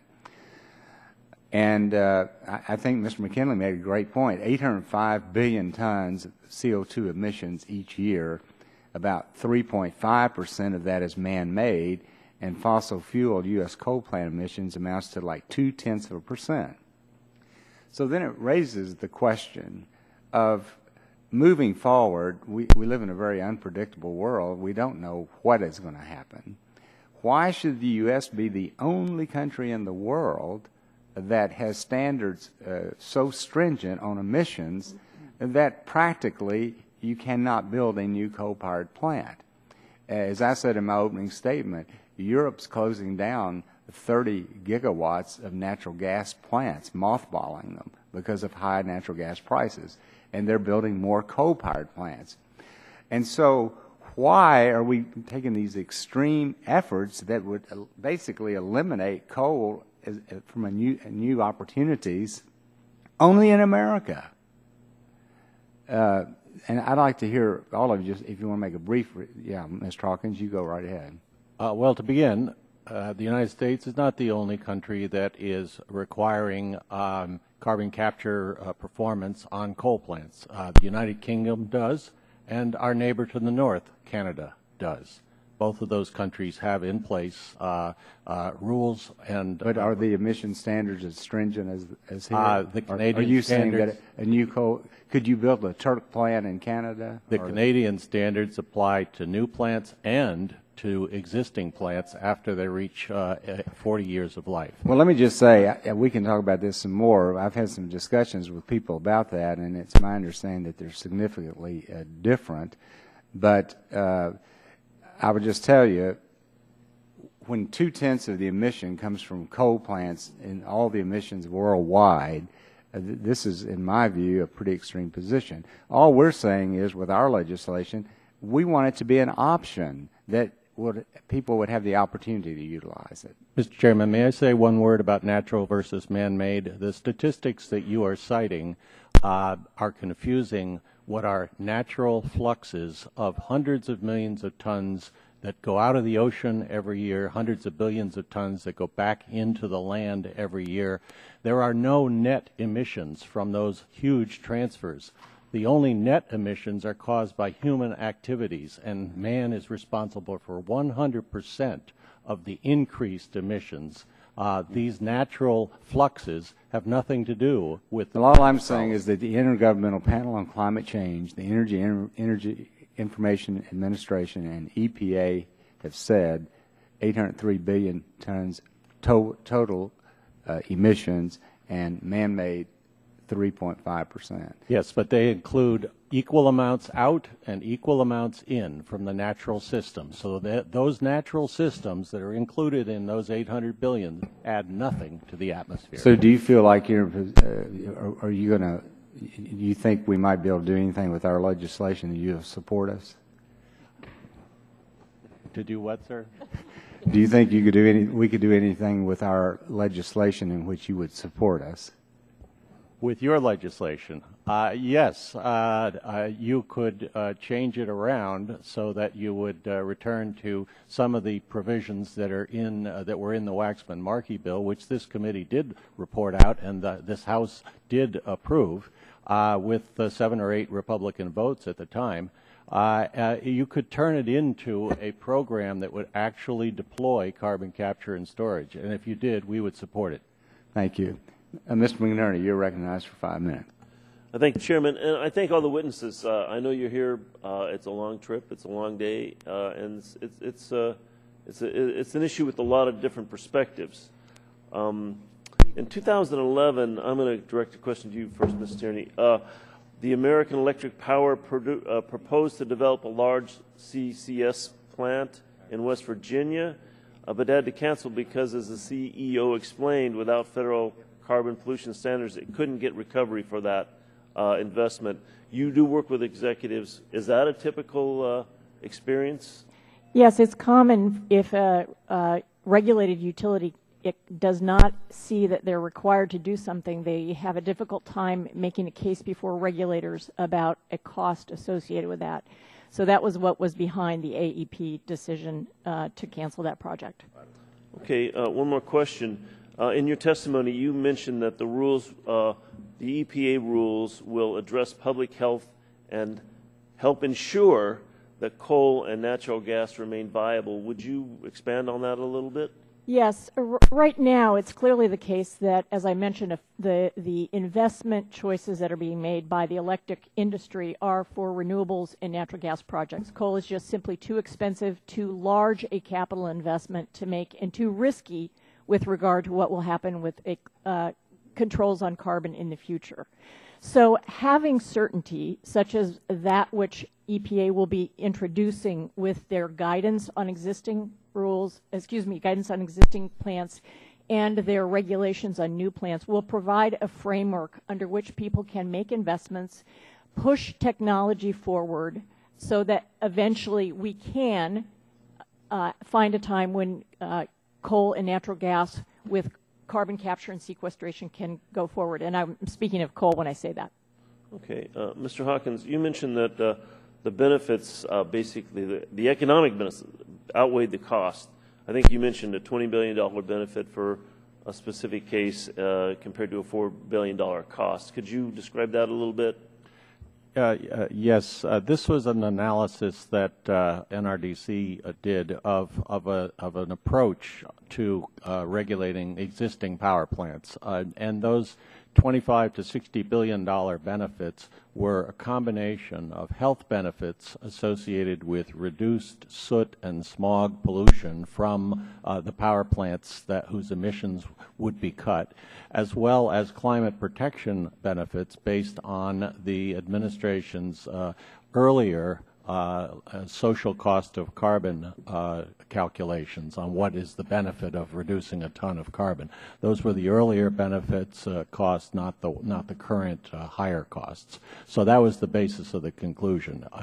It does cost something. It's not a free program, but $4 billion in a several $100 billion a year industry is definitely a digestible cost, and when you compare that to the $25 to $60 billion in public health and climate protection benefits, this is a bargain. Thank you. Well, the next one's going to be addressed to you as well. In 2008, coal supporters trumpeted new technologies to reduce carbon emissions from coal while providing affordable electricity. Now, there was a lot of optimism at that point. I'd like to show another TV advertisement that was produced in 2008 from the coal industry. I believe in the future. In the future. I believe in protecting the environment. I believe in energy independence. I believe that meeting a challenge brings out the best in us. I believe we can use American energy resources. I believe we can limit greenhouse gases. We will do this. I believe in technology. I believe we will do this. I believe we will do this. with new technologies, we can reduce greenhouse gas emissions and keep energy costs affordable. We will do this. We will do this. I believe. I believe in American ingenuity. I believe we can do it. I believe it can happen. I believe. I believe. I believe. We can be energy independent. We can continue to use our most abundant fuel cleanly and responsibly. We can, we will. Clean coal, America's power. So what that shows is that the coal industry was willing to spend money to put out advertising on TV to promote this. There was a lot of optimism in 2008. Was the coal industry right? Did they have the technology ready to go, or was that a fantasy at that time? As far as carbon capture and storage is concerned, I still believe it. Where did all that spirit and optimism go? Well, unfortunately, when faced with a requirement to actually perform to these promises, the industry has taken a very short-sighted view and basically said, no, what we want to do is block EPA. And the legislation would prevent the power sector customers of coal to actually be able to finance plants, because those plants would not be in anticipation of any future EPA regulation, because EPA couldn't consider the results if there was any government money in them, and the financing wouldn't happen unless there were some government money, because there were no requirements. It's a perfect catch-22. Thank you. I yield back. The gentleman's time has expired. At this time, I recognize the gentleman from Texas, Mr. Olson, for 5 minutes. I thank the chair and welcome to our witnesses. I know it's been a long morning, so I'd like to pick you up with the greeting we say in Texas. Howdy, y'all. My first question is to Mr. Eisenberg. As you know, sir, we have the world's strongest economy and highest quality of life because we have cheap, reliable sources of power. Reliable power is a matter of life and death in many cases for average Americans. But below that, cheap, reliable power is critical to the manufacturing revival we're seeing all along America and along the Texas Gulf Coast, the whole Gulf Coast. No company would invest in a multi-billion-dollar project if they have to constantly rely on backup generators or worried about the power going out. Can you describe how electric reliability and rates impact investment decisions? Absolutely. Thank you for the question. For many manufacturers, and certainly a substantial portion of my membership, for many of them, energy is their single greatest expense. So, they're going to go and they're going to build and they're going to expand where energy is reliable, where it's affordable, and yeah, I mean, where they can get it and where they can get it cheaply. I listed, 5 or 6 states in my testimony where there's this unbelievably evident nexus between coal, natural gas, manufacturing. If you look at a map, I could have listed 25 states, I could have listed 35 states. If you look at a map, that's where the manufacturing is. It is where energy is inexpensive. And I'm not saying that it only has to be those two. There are plenty of places in the Northeast and in the West and the Pacific Northwest where we're using hydropower and renewables and other things like that, and nuclear. But energy matters. It matters a lot to manufacturers. It may not be the only thing that matters, but for a lot of them, it's a very, very, very large part of why they make a decision to locate in a certain place or to expand in a certain place. Thank you for that answer, sir. Question for you, Mr. Campbell. You mentioned in your testimony that your utility serves some of the neediest people in Kentucky. And I know that during the recession, there are people behind their electric bills skyrocketed, exploded. It is a real cost to consumers, and your consumers in particular. Can you tell me how price-sensitive residents you serve, let me rephrase this. Can you tell me how price-sensitive the residents you serve are? I mean, how much does it hurt them if prices go up? Well, the people we serve are some of the poorest people in Kentucky, and cooperatives, by their nature, serve a lot of the poorer part of the country. But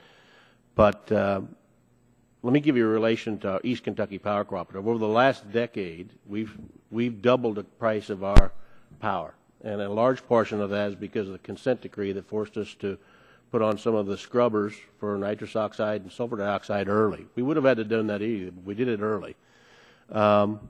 And they are very sensitive to being able to afford our power. And if we look at CO2 right now, and I'll just use the President's suggestion of a cap and trade program and $38 a ton for CO2. Our revenue this year is about $900 million. And if we had $38 a ton tax on top of that for every CO2 ton that we release, that would increase us about $470 million. So that's going to be another 50% rate increase on some of the poorest people in the country. And so they're going to have to start to choose, can they afford medicine, can they afford food, or are they going to afford electricity? So basically, their whole life is impacted dramatically by these increasing costs. I mean, they might, as you said, they might not buy health care, which means they'll be more prone to all the bad problems we have in our health care industry right now. They won't have the jobs. I mean, this is not just something that's in Kentucky. This is all across the country. That's correct. And my final question, I got 25 seconds here, is for you, Dr. Vandevart. The EPA has very concrete benefits to claim, few of them, in the proposed new plant rule. It will, however, help them check an important box. EPA crows in the proposal that one benefit is that, and this is a quote, the proposed rule will also serve as a necessary predicate for the regulation of existing resources. This rule, that's end quote, has always been about cutting new plants off at the knees so they can focus on existing ones. As we consider the costs and benefits of the new plant rule, should we also be considering the costs of a sweeping rule on existing plants?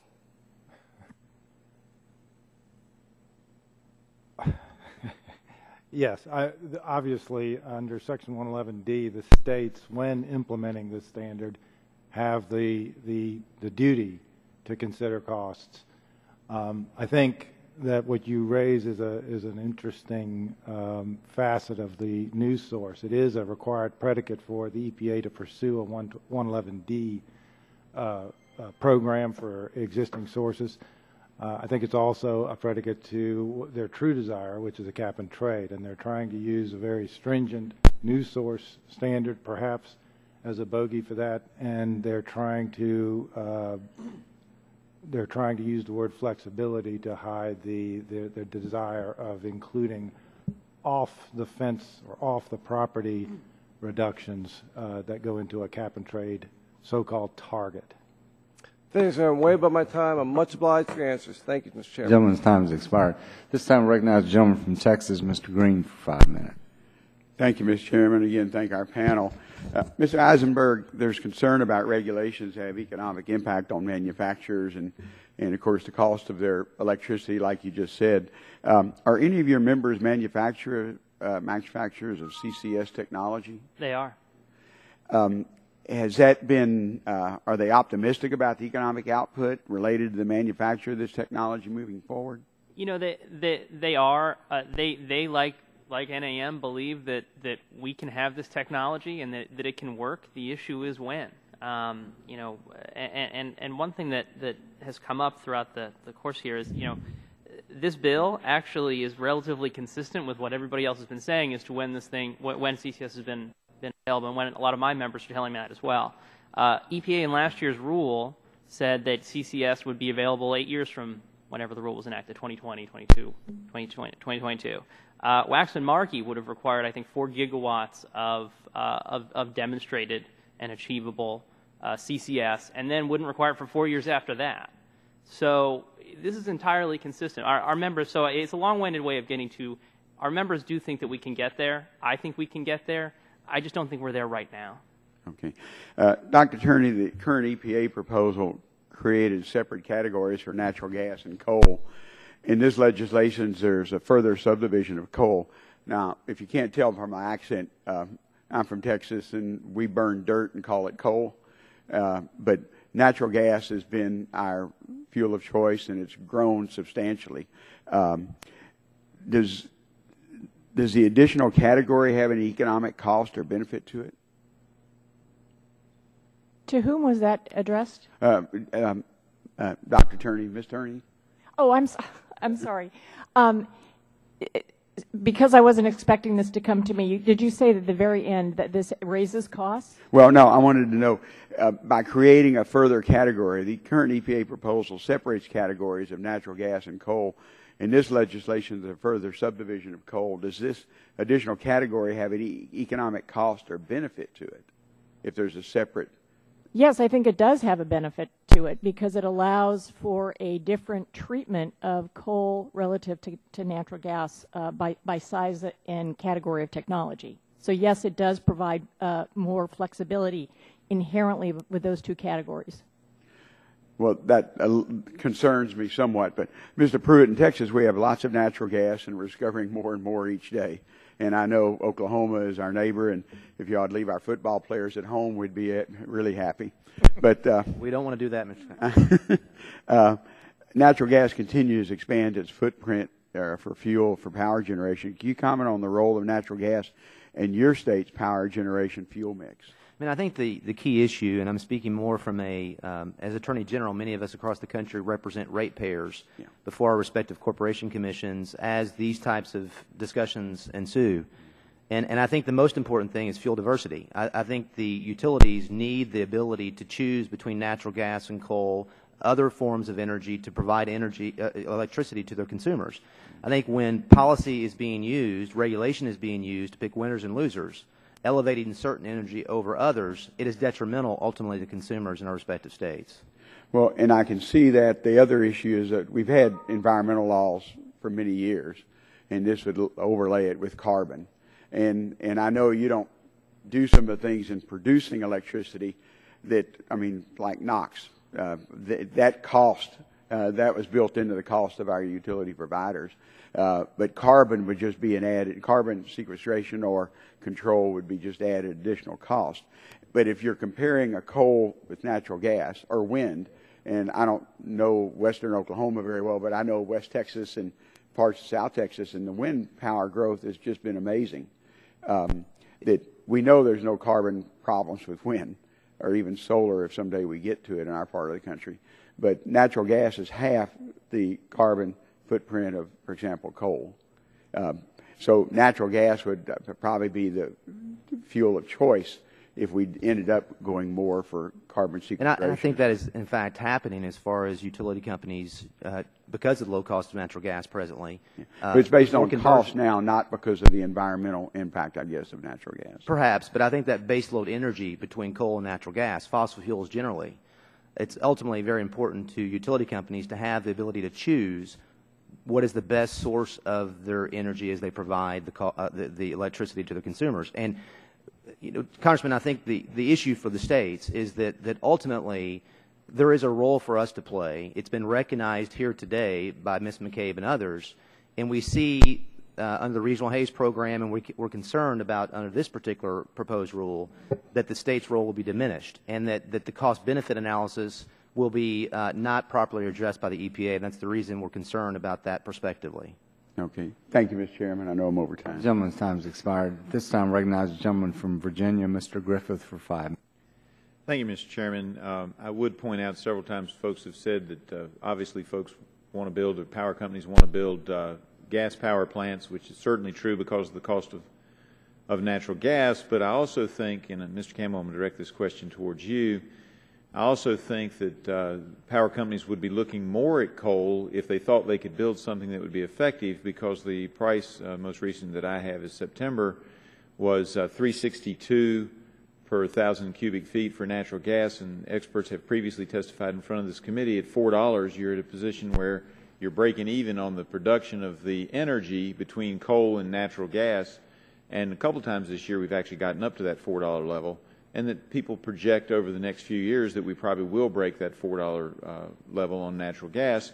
And isn't it true that most electric power companies like to have a diversity so that if natural gas prices spike, they can rely on coal, and if coal prices spike, they can rely on natural gas and also look to other resources? Is that not true? Is my understanding correct? That's absolutely correct. In fact, our strategy in Kentucky and East Kentucky is to diversify our portfolio naturally. We'll probably go to a little bit more natural gas because we realize there's regulatory risks out there too.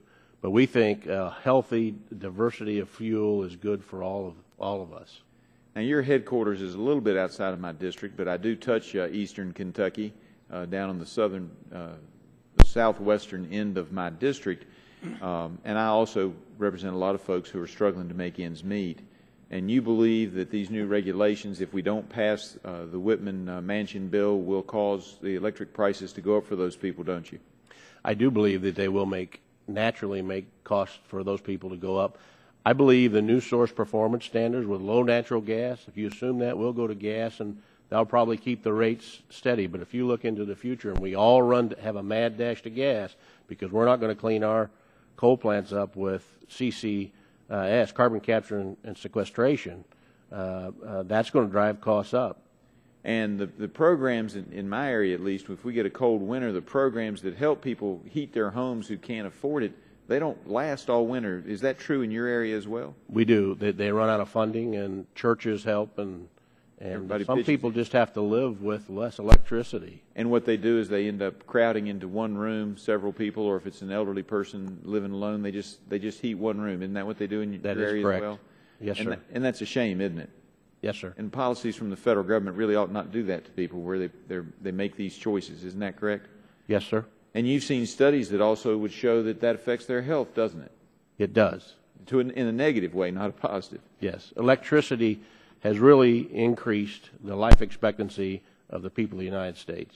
No one can not say that electricity hasn't improved our lives. And affordable electricity makes that even better. That's correct. That. Dr. Van der Vaart, if I might ask you as a regulator and as a lawyer, as a legal matter under Section 111D, the issue in terms of setting carbon dioxide standards of performance is what is achievable at an existing electric generating unit. Isn't that correct?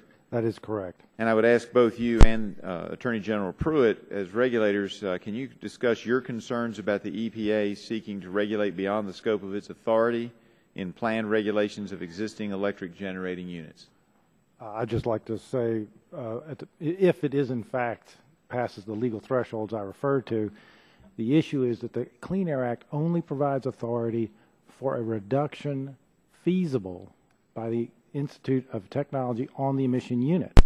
What I heard earlier today is that a target, which is a euphemistic way of saying a limit, will be set by the federal government. That's my experience as well. If, however, in setting that limit, the EPA includes the entire system, demand-side management, you're going to have a number that's absolutely unachievable at a single unit. And I understand that.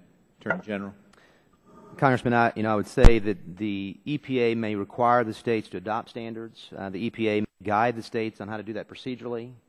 But ultimately, the states are vested with the legal authority to decide the ultimate standards. And I think that's what's important as we talk about these 111D discussions we're having.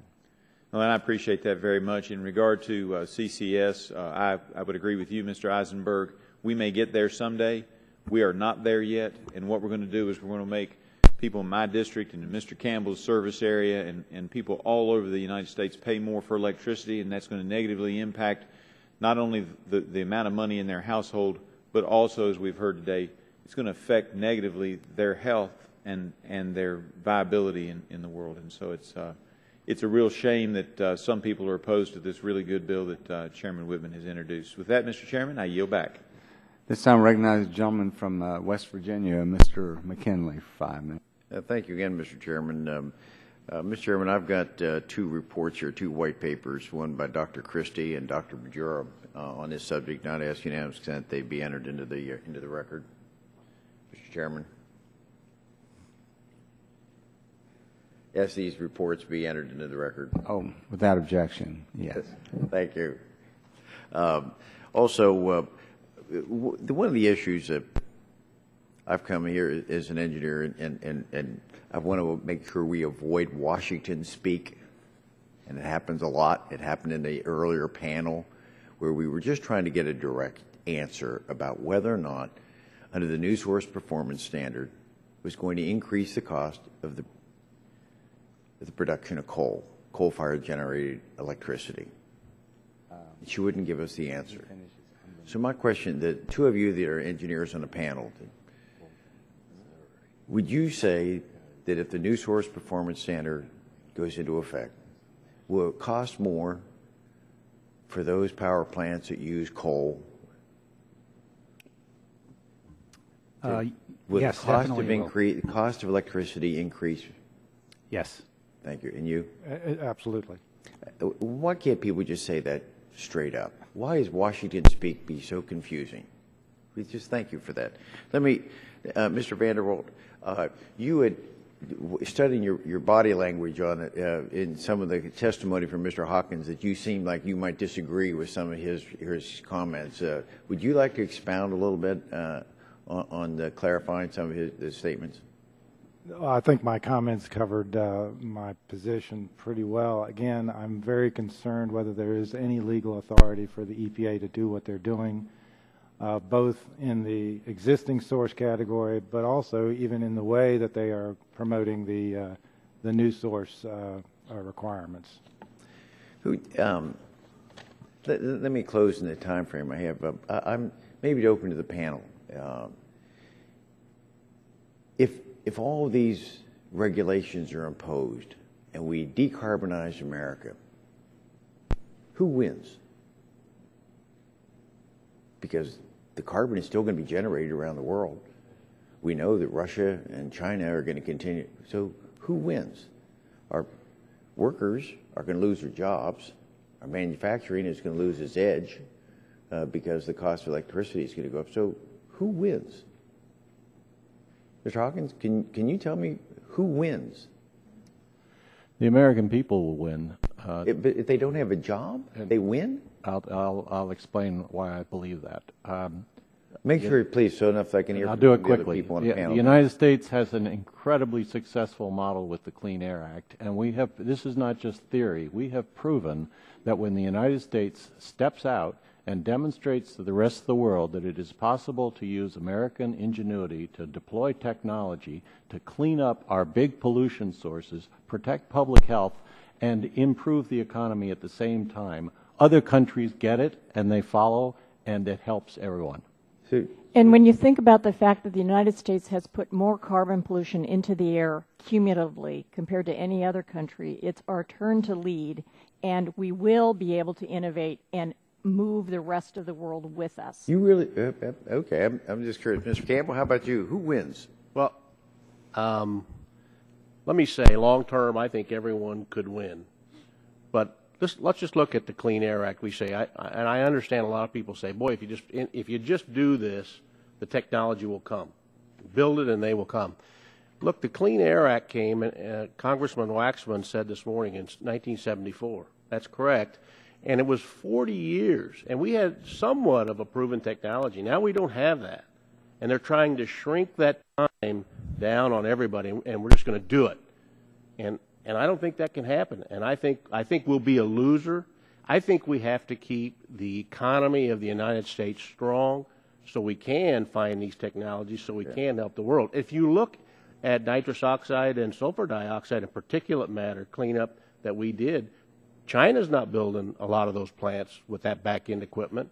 I mean, I've been trying to sell a coal plant that I have right now overseas. Okay. None of them want the back-end equipment. Thank you, Mr. Campbell. Mr. Chichanowitz? Yeah, Am I close on that? Pretty my question, close. In part, is not only who wins, but also are you satisfied? Again, your body language, you seem to be concerned whether or not we've actually demonstrated enough process that we're ready to implement. You know that Ernie Moniz came out last week and said it's ready. We're ready to implement carbon capture. And I got the sense you don't agree with that. No, certainly I don't. And we've had some comments all morning about how if the power industry would just get to work on things, the problems would go away. Certainly, you can deploy many advanced technologies. It just takes time. All these have risk, and you can go back to selective catalytic reduction in scrubbers. Yes, they're successful now, but everybody keeps forgetting that took a while. It took decades to sort out the problems. And I think, in my testimony, I was clear. Maybe we'll have an answer in 2020. We don't know yet. But it just takes time to do the work and understand the risks and come up with possible solutions. Thank you very much. My time's expired. Gentleman's time's expired. And, well, that concludes today's hearing. I want to thank all of you for being focused on the issue and for your time and effort. I know many of you travel long distances, but we do appreciate it. And, Mr. McNerney, you have some documents you want to enter to the record? Yeah, Mr. Chairman, I ask unanimous consent to enter into the record 2 letters from organizations expressing concerns with and opposition to the proposed bill due to its anticipated negative effects on climate and public health. The first is a letter from the American Lung Association, American Public Health Association, and other health and medical associations. The other is a letter from 79 environmental groups and other organizations on behalf of their members and supporters. Without objections, so ordered. Thank you. And then I also would like to enter into the record, I know the NRDC in their testimony had included a proposal relating to these issues, and we have the National Economic Research Associates did an analysis and a letter from the American Coalition for Clean Coal Electricity relating to that. And then I would also like to enter into the record letters from the U.S. Chamber, the National Association of Manufacturers, and the Fertilizer Institute about the discussion draft. And then did you all get copies of the documents that Mr. McKinley wanted to introduce? Okay. Yeah, Mr. Chairman, we got those late, so we'd like to have a chance to review those. Okay, so you all can review them, and we'll keep the record open for 3 days and 10 days. Remind members they have 10 days to submit questions for the record, and I ask that witnesses all agree to respond to any questions we may have for you all, if you would. So thank you again, and I know that we'll be seeing you again as we go along working on these issues. The hearing's adjourned.